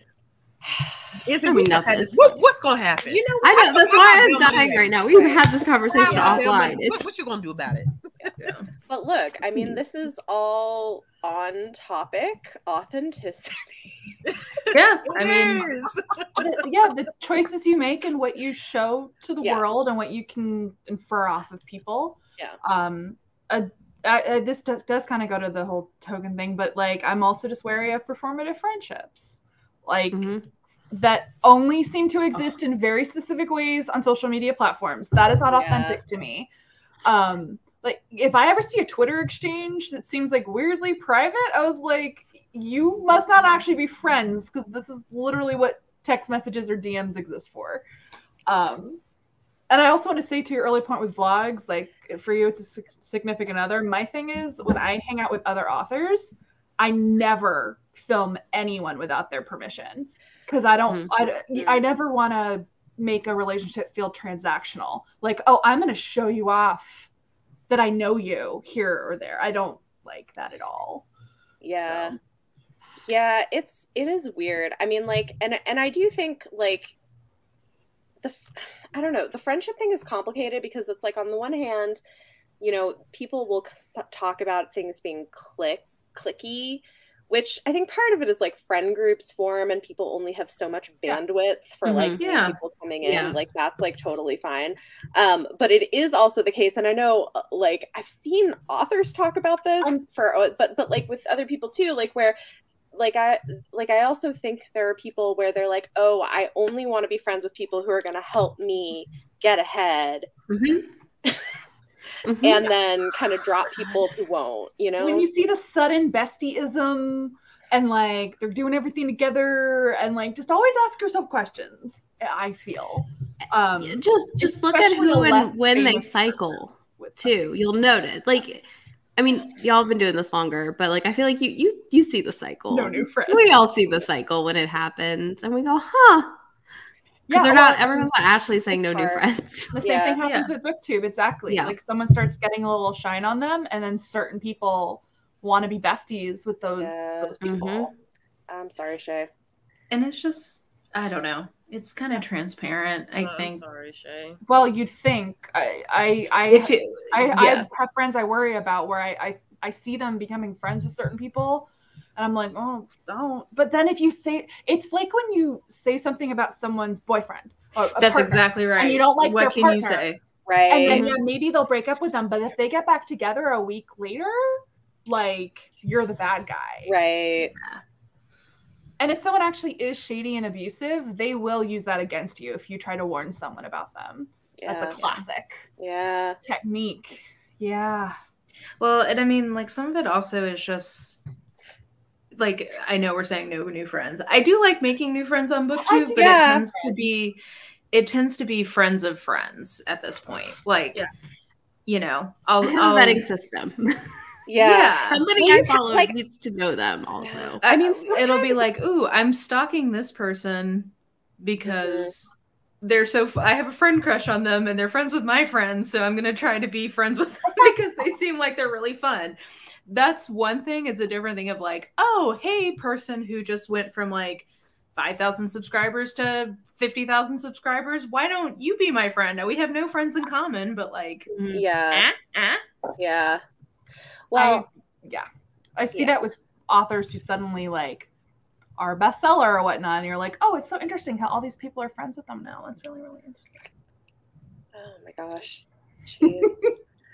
See, and like, yeah, it's hard because it's like I know I'm not great at like I have a very limited number of people that I'm good at staying up with on a regular basis if I'm not collabing with them, because I'm just like I'm garbage, so and like not so like there's people I still, you know, that like I would consider friends, but I'm like I'm not a good like talk to me all the time friend. Like I'm not either.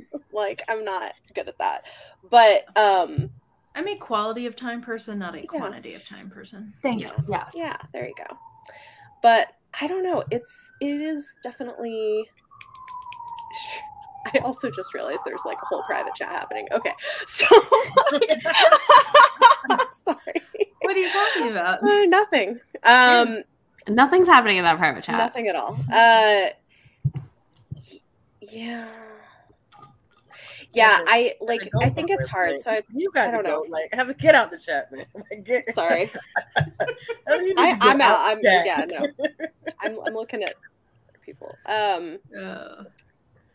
Yeah, but I do think it's interesting. I like one thing that I will do sometimes, because like there'll be people who I think like want to connect, and I'm like, well, like sometimes like having people in like a read along thing can be sort of like a way to like see what the vibes are like. You know what I mean? I don't know. Yeah. Well, I mean, like, if I'm trying to think of a recent example. I'm trying to think if I'm gonna I became friends with you, Bethany, through doing like the different read-alongs like Twilight and stuff.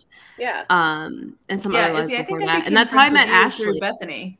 Yeah. And exactly. Like it just like that's how you organically meet people in the community. Yeah.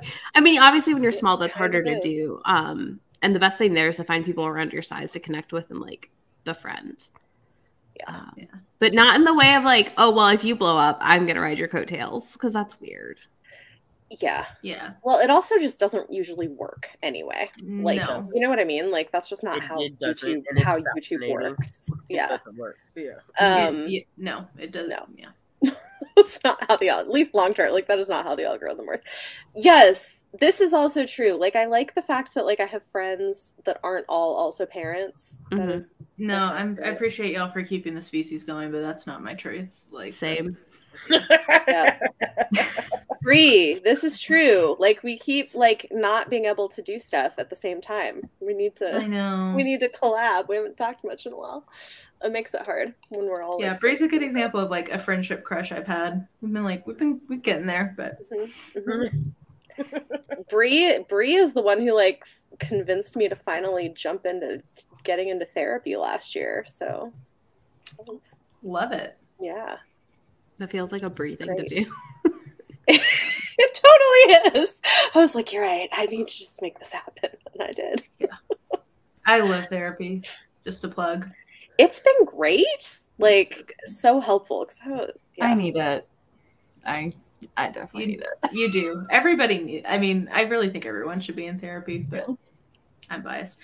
My best friend is a psychologist. That's probably why I think that. Speaking of, she's my house guest right now, so I'm going to have to boogie because I want to say goodnight to her before she leaves. But you guys are awesome. I love hanging out with you. I feel like it's been a while. I know. Speaking of just book friends, but it has. Hopefully you guys can, whatever happens in the after show, let me know what the tea is, because okay. We might have to move the tea chat to the Instagram chat. Right. Okay. Yes, please. Yes, move your after show chat to the Instagram so I can catch up later. And we're so authentic that we let y'all know that there are after parties. There are after chats. There are Of course after there are. chats. Always.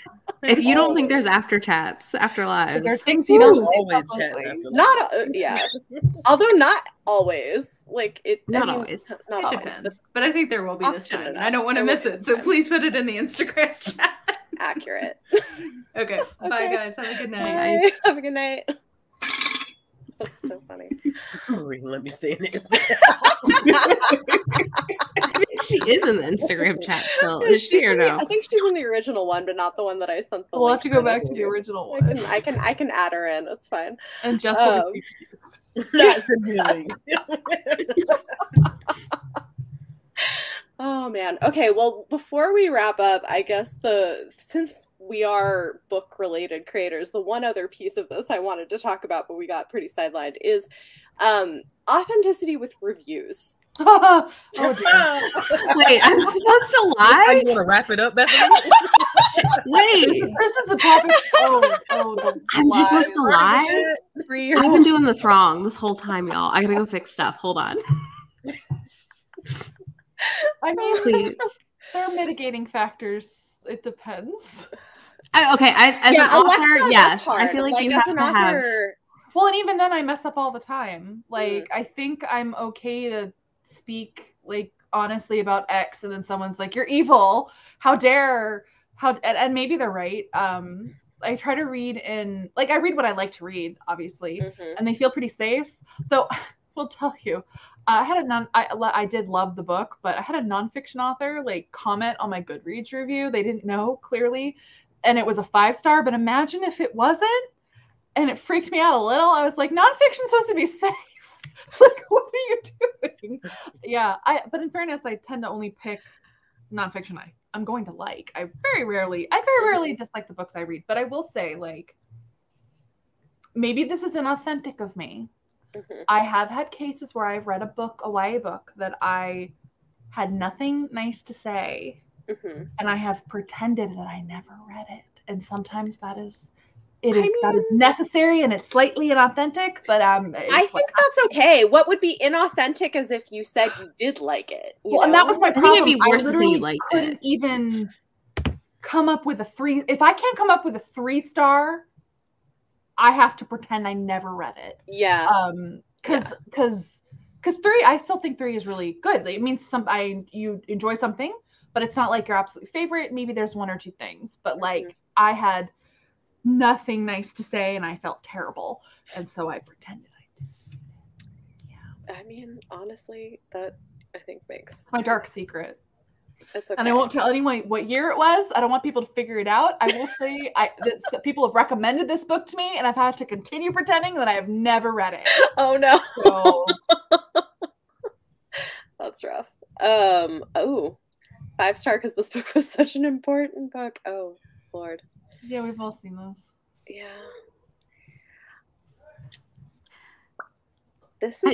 I'm really mad because I really didn't know I was supposed to be lying all this time.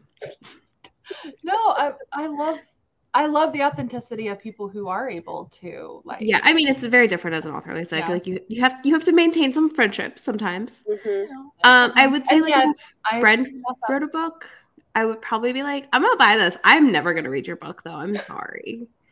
Because if I hate it, I don't want to have to say I hate it. I don't have to pretend I never read it. Yeah. I have friendships like that too, where I respect them too much to accept them to read me. I don't ask, I don't suggest, and I don't read them, especially if I know it's a genre where I'm less inclined to like it. Why would I do that? So yeah. I think it's like, I don't know. I'm trying to think because I've gotten more comfortable being pretty honest over time, I think, because I've just been doing this long enough. Like, I think when I started, I felt terrible about giving low ratings. I would still do it occasionally, but I felt so bad about it, and I just don't feel as bad anymore. I don't care. I've had to just kind of get past it because the reality is like, I know honestly, like there are a lot of authors who watch my content and like they don't all comment on my stuff, but like I know from different things that they've privately, like there's a lot of authors who watch my content. And so I just kind of have to be like, well, you have to learn to manage your feelings like privately, and that's just a reality of it. I've definitely like of course I've seen booktubers who don't enjoy my books. It's like, well, whatever. As long as they're not maliciously hate reading me, which has happened, it's fine. It's like whatever. Like, I'm not happy. Maliciously, no, I'm kidding. I mean, you'll get views, apparently. So, see, I feel like it would be weird because I couldn't do it now. We've been on too many lives together that I would feel very uncomfortable. Well, so here's the thing. Like I started reading, reading your books before I knew you. Yeah. So like I'm fine still reading them and reviewing them because like I already know I like what you know, like I like your style. Yeah. So like I'm not like I'm like I'll have a good time even if I like am not like, you know. I know I'm not torturing you and that you read them voluntarily. Right. But no, like other people I was like, no, we're friends now. You shouldn't read what I write. Yeah. I mean, you can if you want, obviously, but like like Mara's so funny. She's like, yeah, I can't actually really review your books because it's a conflict of interest because we're friends now. I was like, I accept that. I aggressively made y'all my friends. So that's on me. Yeah. I like, it's one of those things where like I would probably be like honest but gentler if I had any like where, you know what, I like I'm more careful in how I would say things if I had any criticism. Me and Izzy sitting here like what? I'm like, light it on fire. Let's go. I don't care. Listen. I love chaos. We know this. It's fine. It's true. It's like a soft chaos, though, to like light a book on fire when it's real bad. Sometimes, you know. Yeah. It's like it's mean, but like there are meaner things in the world I could do. When I review, I feel like my whole thing, like I just did this video yesterday about books I'll never read. And I would say like, you know, some things are just not for me as a person. And like, that's just it. And like, I don't know, like for instance, Bethany C. Morrow, like we just don't like, I just don't think that her writing is that great. I think, you know, like it's just, and she follows me on Twitter. Yeah. When I review a book on Goodreads, it goes on Twitter.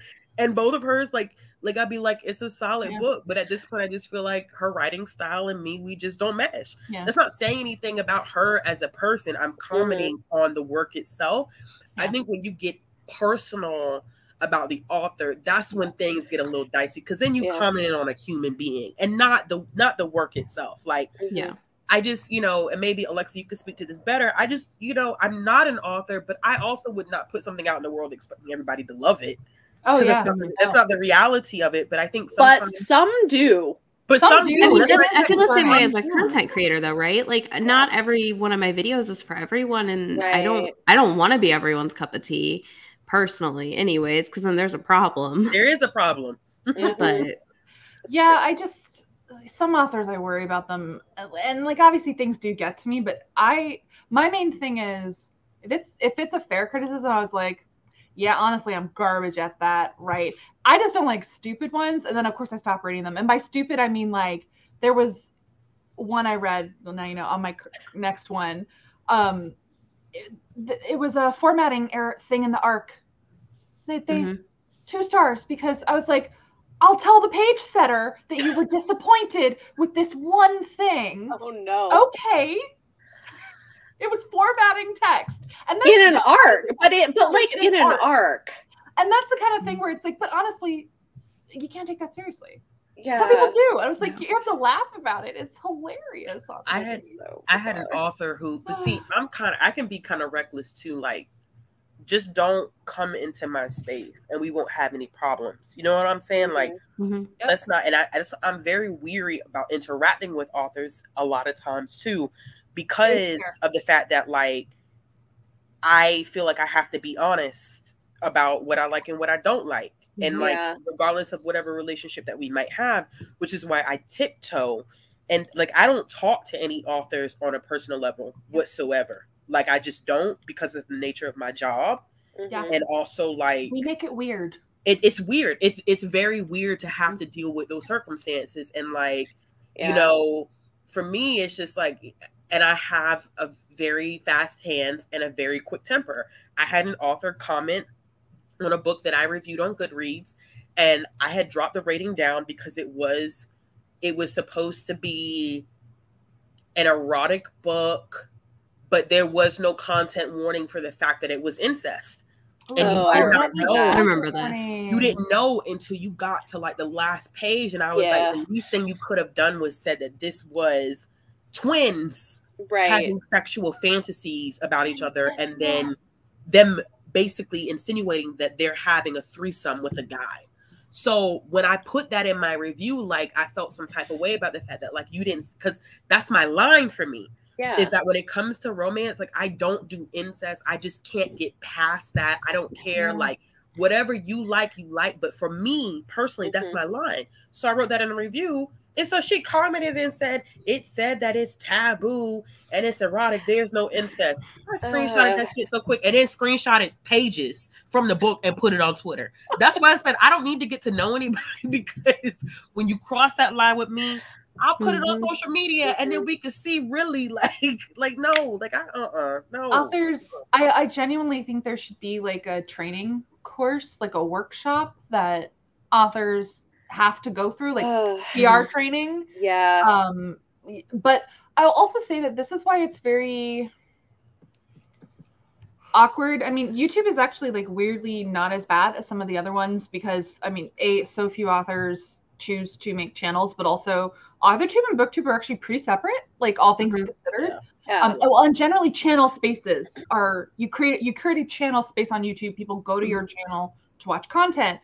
Instagram's had a bit of it and continues to have issues, like the whole tagging authors and negative reviews on Instagram problem continues. And TikTok too. But TikTok is there's a storm coming, because so many authors are using it to aggressively build their platforms and everyone wants to go viral. And it's really easy to see something negative about yourself come up on TikTok, and you can't control what you see as easily. And I'm worried. It's really messy anytime reviewers whose reviews are for readers, not for authors, and authors are interacting in the same space. Yeah, and there's a lot of that on TikTok. It gets dicey. Yeah. Like who do hashtags belong to is a huge problem on Instagram, and ultimately they need to belong to the readers, because there's more of them. But at the same time, it still sucks, because sometimes it's when you tag me. The tagging is the problem. Like the hashtag, whatever, but the tagging. I get this beautiful picture and really like nasty things you had to say about my talent. Why? It feels so passive aggressive. I don't know. It is passive aggressive. It's like, here's this beautiful photo. I hated your book. It's like violence. You chose violence today. Oh my god. And that's the thing. You don't have to like my book, but just don't shove it in my face. And it's the same thing. Authors owe the opposite courtesy. You do not come into a reviewer space and comment. I'm even really wary when it's positive. Of letting them know that I even saw what they wrote. It's weird. I try not to like Goodreads reviews unless I know the person who left it. Because even liking a positive thing on Goodreads is kind of creepy, in my opinion. I had an author do that to me once, and I didn't respond just because of not crossing. And it was amazing because he had I had reviewed his picture book, which I thought was really, really great. I loved it. And I gave it a 5-star review, and he said, I usually don't, this is not the proper etiquette for me to cross into, commenting. I know I shouldn't do this, but I wanted to thank you. And it was like, I appreciate, but I still didn't even want to comment or interact with him still, because I don't know. But just 2 comments on here that I saw that were interesting. Okay, yeah. I'm not caught up, but I did want to racism, because I agree. Oh, okay. I'm not I'm way behind. But for authors of color, that negativity is racism. You can respond if it's racism or homophobia. That's in my opinion, that's fine. So here's the thing about that I've noticed. Okay, hold on. Where is that I'm so behind. It's at 11 o'clock. 11? On the dot. Yeah. Okay. Oh, okay. That is true. Okay, so yes. However, I have also seen some authors of color who assume that anything negative about their book is racism. And I'm like, maybe your book we've is also seen some authors use one marginalization to justify other to cover things in their book that have harmed other communities. That's also true. Yeah. We also don't love that. Yeah. I have seen that, and it's been like, just because you have one thing doesn't mean you, like, just because you're one thing, let's say, just because you're queer doesn't mean you can't be racist in your book, for example. Yes. I've seen, because I have totally I've seen that. I've seen that, yeah. And then I've also seen like I can think of somebody, for instance, who I read their book and I thought it was okay. It was like a 3-star. It was like mediocre, but it was popular. Sold very well. And their sort of response to any criticism has been, oh, it's just racism. And I'm like, yeah, or just like, your book is fine. Oh, we're going to talk offline about that for sure, because I want to know all the things. Okay. I think too, part of this conversation too, and it's something that I've struggled with and something that I've had to really readjust my thinking to, is that just because an author is from a marginalized community does not instantly make their book a 5-star read. And if it's a valid criticism of the work itself, you have to take it as such. It is a valid criticism. Like, you know, you had plot holes left, right, and center, but I can't give you a 5-star because you're a Black author. And I think that that's where that line gets kind of murky, because of the fact that there have been, you know, times when people have reviewed a book, given it a lower rating, and then said, like, you know, I couldn't relate, you know, like stuff like that. And I get that. But I think there are valid criticisms of some books that people give, even some books that I love. And it's not anything like it's worthy of whatever criticism people are giving, if it's not based in racism or whatever ism that you want to throw out there. But I think some people don't think that their work is worthy of criticism because of the nature of how publishing has been and their background. And that's also not a fair outlook on reviews either. And just because a book just because a book isn't perfect doesn't mean it lacks value. You know, like there can be a book where I might be like, okay, like the pacing was off and like some of these things had some plot holes, but there still might be a lot of value in like the message or like the way they're depicting like marginalized characters. So like, just because a book isn't perfect and a reviewer is pointing out some of the things that are, you know, like less than ideal, doesn't mean they're saying your book is trash and no one should read it. Like, so I don't know. I just like, I think sometimes some authors get that, but I do see some authors who like get very sensitive about that. I know, I think about an author I don't love, Jasmine Guillory. And like the critique I've seen from my Black friends on her books, conversations I've read and, you know, watched and listened to about her books, and like how her rep's bad. Like, and that's something else I think about. Like, I always feel weird. I'm like, I really don't want to read Jasmine Guillory. And then I have to be like, but this is why. Like, so I feel like there's that whole thing too, where like, you know, oh, well, it's a Black author, we should just love it. And I'm like, it's fine if you like it, but like, you also should be aware of the criticism from Black women for her representation in these books. Right. Yeah, I hear you, Heather. Like, I mean, honestly, like, I'm likely to be more generous and really try to focus on positives if it is like a book from a marginalized author, but I'm still going to be honest. And if it's got issues, like, I'm going to talk about that too, you know? Yes, like the authors that get mad at 3 stars. Exactly. Yeah, I have beloved friends who feel that way about 4 stars. And I'm like, I have some people who I love, who I was like, fine, I'll bump it to a 5, but it wasn't technically a 4 for me. Love you. Because you just don't want to sow that discord in the relationship. Yeah, right. Yeah. Yep.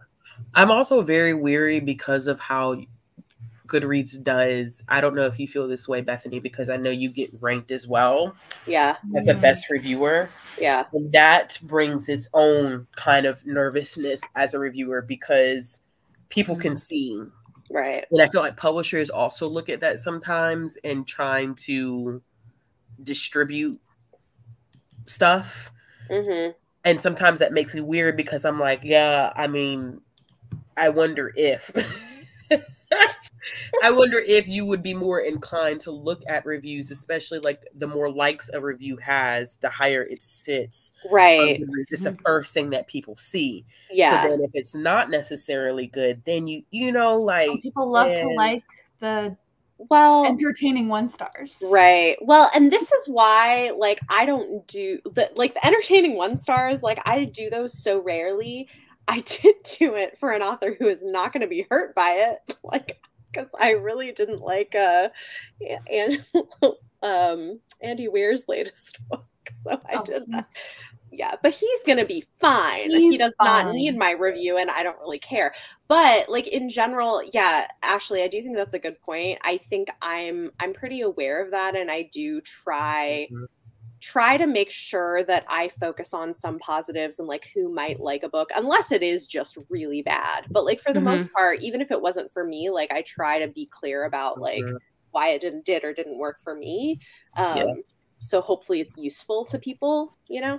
Yeah, I always get nervous. I've realized that lately, like how I've like now trying to write, even if a book is not like a standard like 3-star, which for me is not, it's not the worst book I've ever read, but it's also not the best book. It's just a solid average book. And even then trying to be so balanced in the review because of the fact that I'm like, I know where I'm standing in terms of how they rank best reviewers on Goodreads, and that can get kind of dicey. Yeah. About who that draws in attention. Right.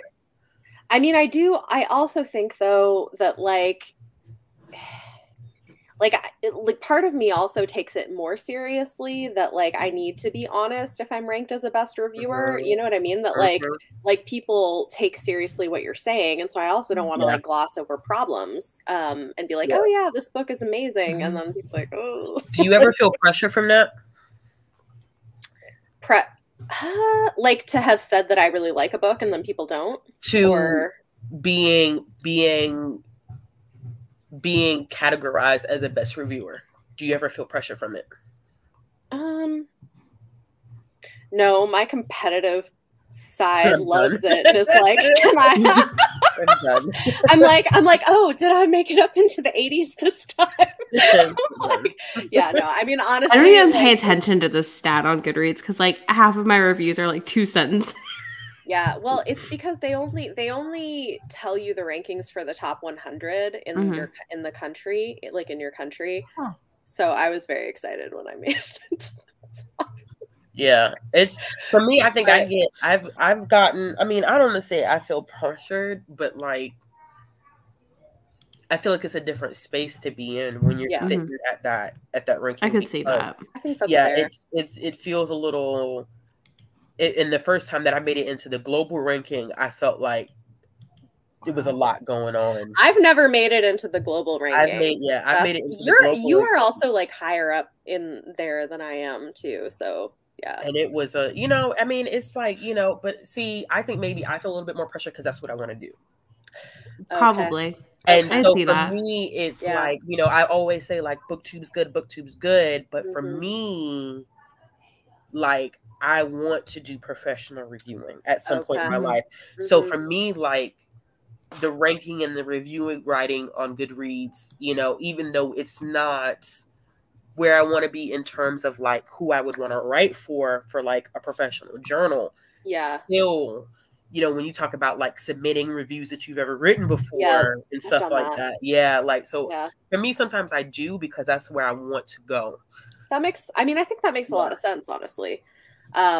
Whereas I kind of like, if I feel like putting a lot of time and effort into a review, I do. And if I have less to say, it's shorter, but some of my reviews are pretty long. It just depends.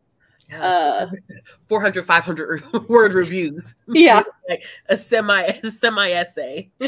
Sometimes there's multiple paragraphs. Yes, I have. Have you? Really? Yes. Not in a negative way. Okay. HarperCollins reached out to me and asked me if they could use a piece of my review for promotional purposes. Okay, I've had that happen once too, I guess. Yeah. I've never had about anybody... a negative review. Yeah. No, I've never had a publisher reach out for that. I only recently had a publisher reach out to me for arcs.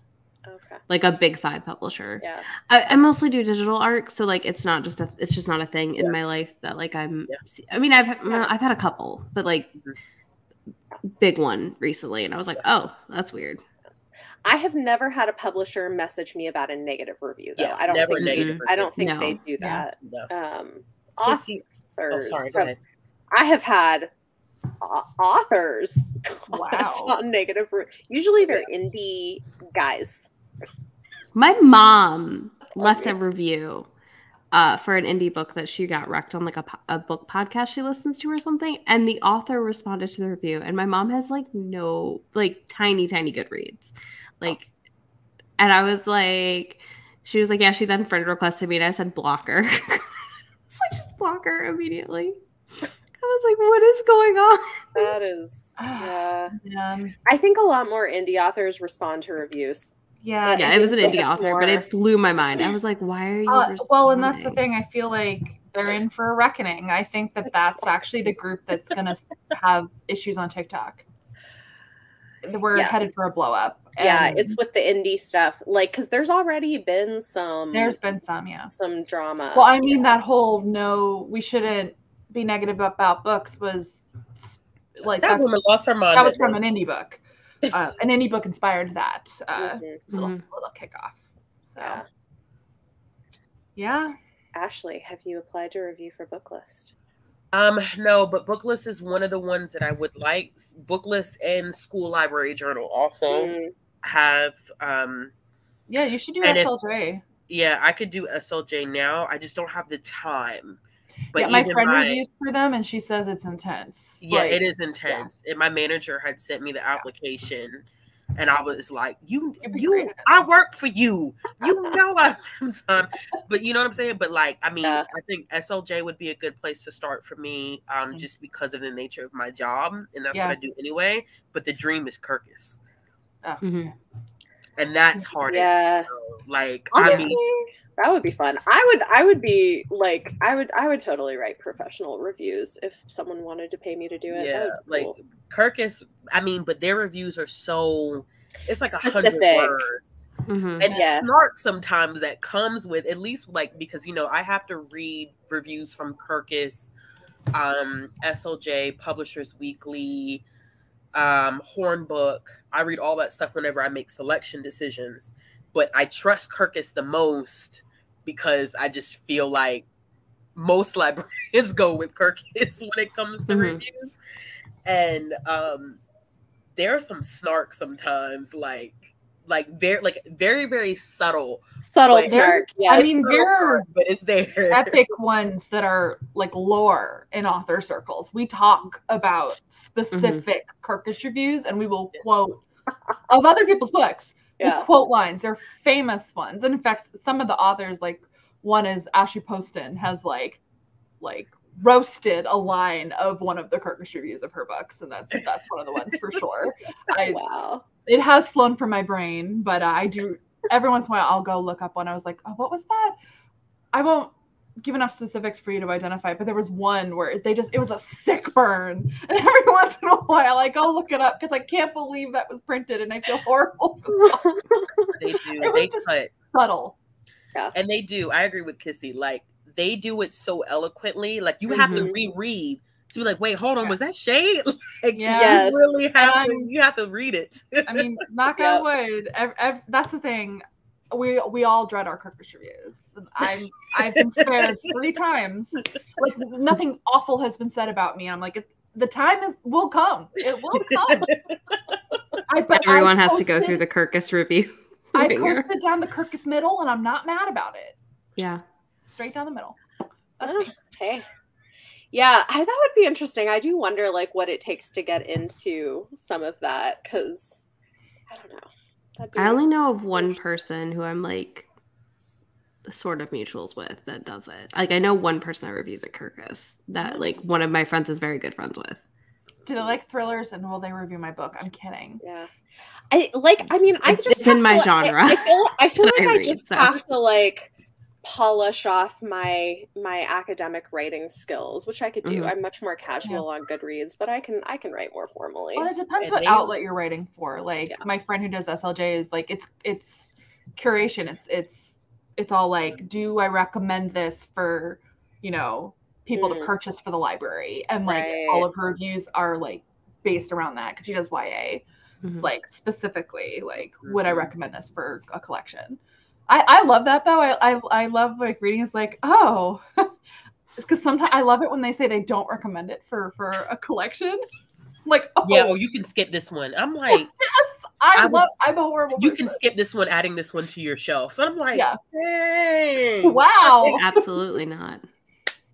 Yeah.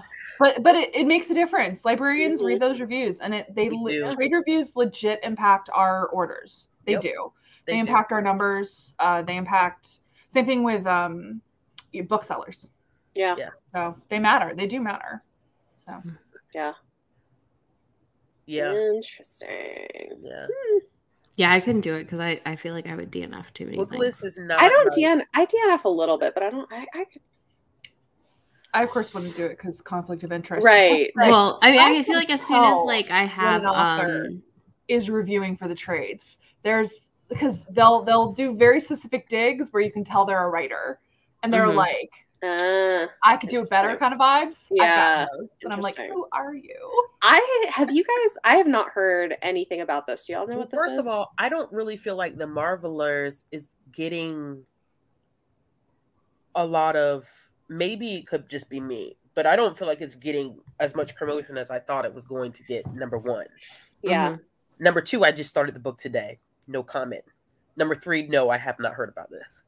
Yeah, what I have no idea. Isabella, you're gonna have to fill us in. I don't know what happened. Yeah, I don't know. I mean, I've heard good things, and I bought the book. I haven't read it yet, but I want to. Yeah, I want to get the audio from the library.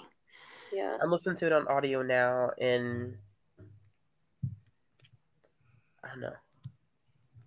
Oh, I'm gonna wait and see what you think of it, probably, and then get it. But I don't know. I read two really, really great books this week, and I don't know how this one is going to.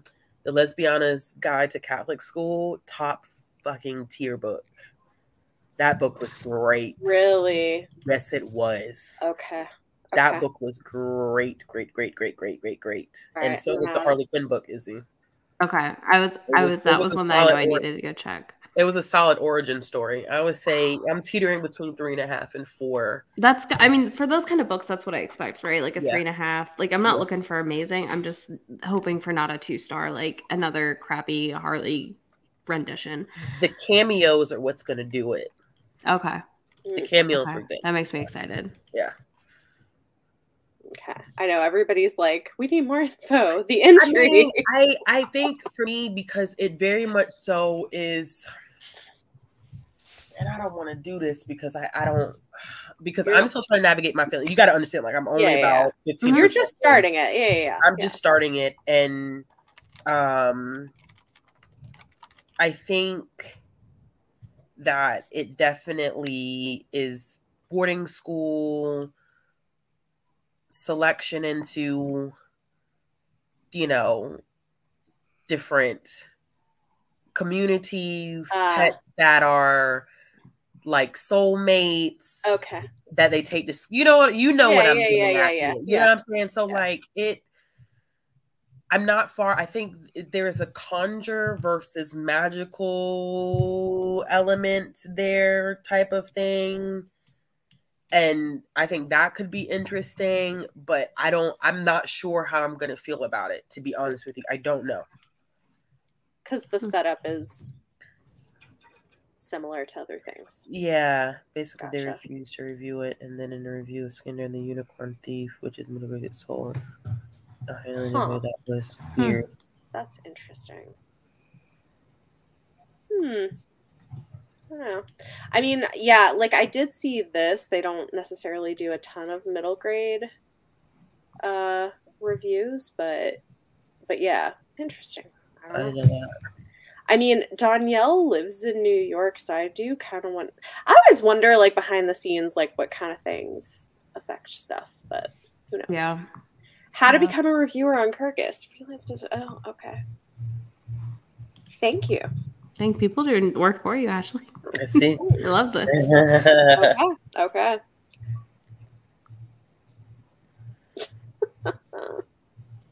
That's funny. See, and that's going to be, Scarlett, that's going to be kind of, I think that's where I'm like, I may struggle a little bit because I don't know what familiarity she has with it. You know what I'm saying? Whether there was research done or whether, you know, there's family history there, I don't know. Mm-hmm. And so I don't know, y'all. I mean, I can't really give you. I mean, you're 15% in, so like, yeah, I can't really give you much. We'll I mean, we're going off of vibes right now. Yeah. And so there's not really much that I can really give you off of 50% in a book, to be quite honest. Yep.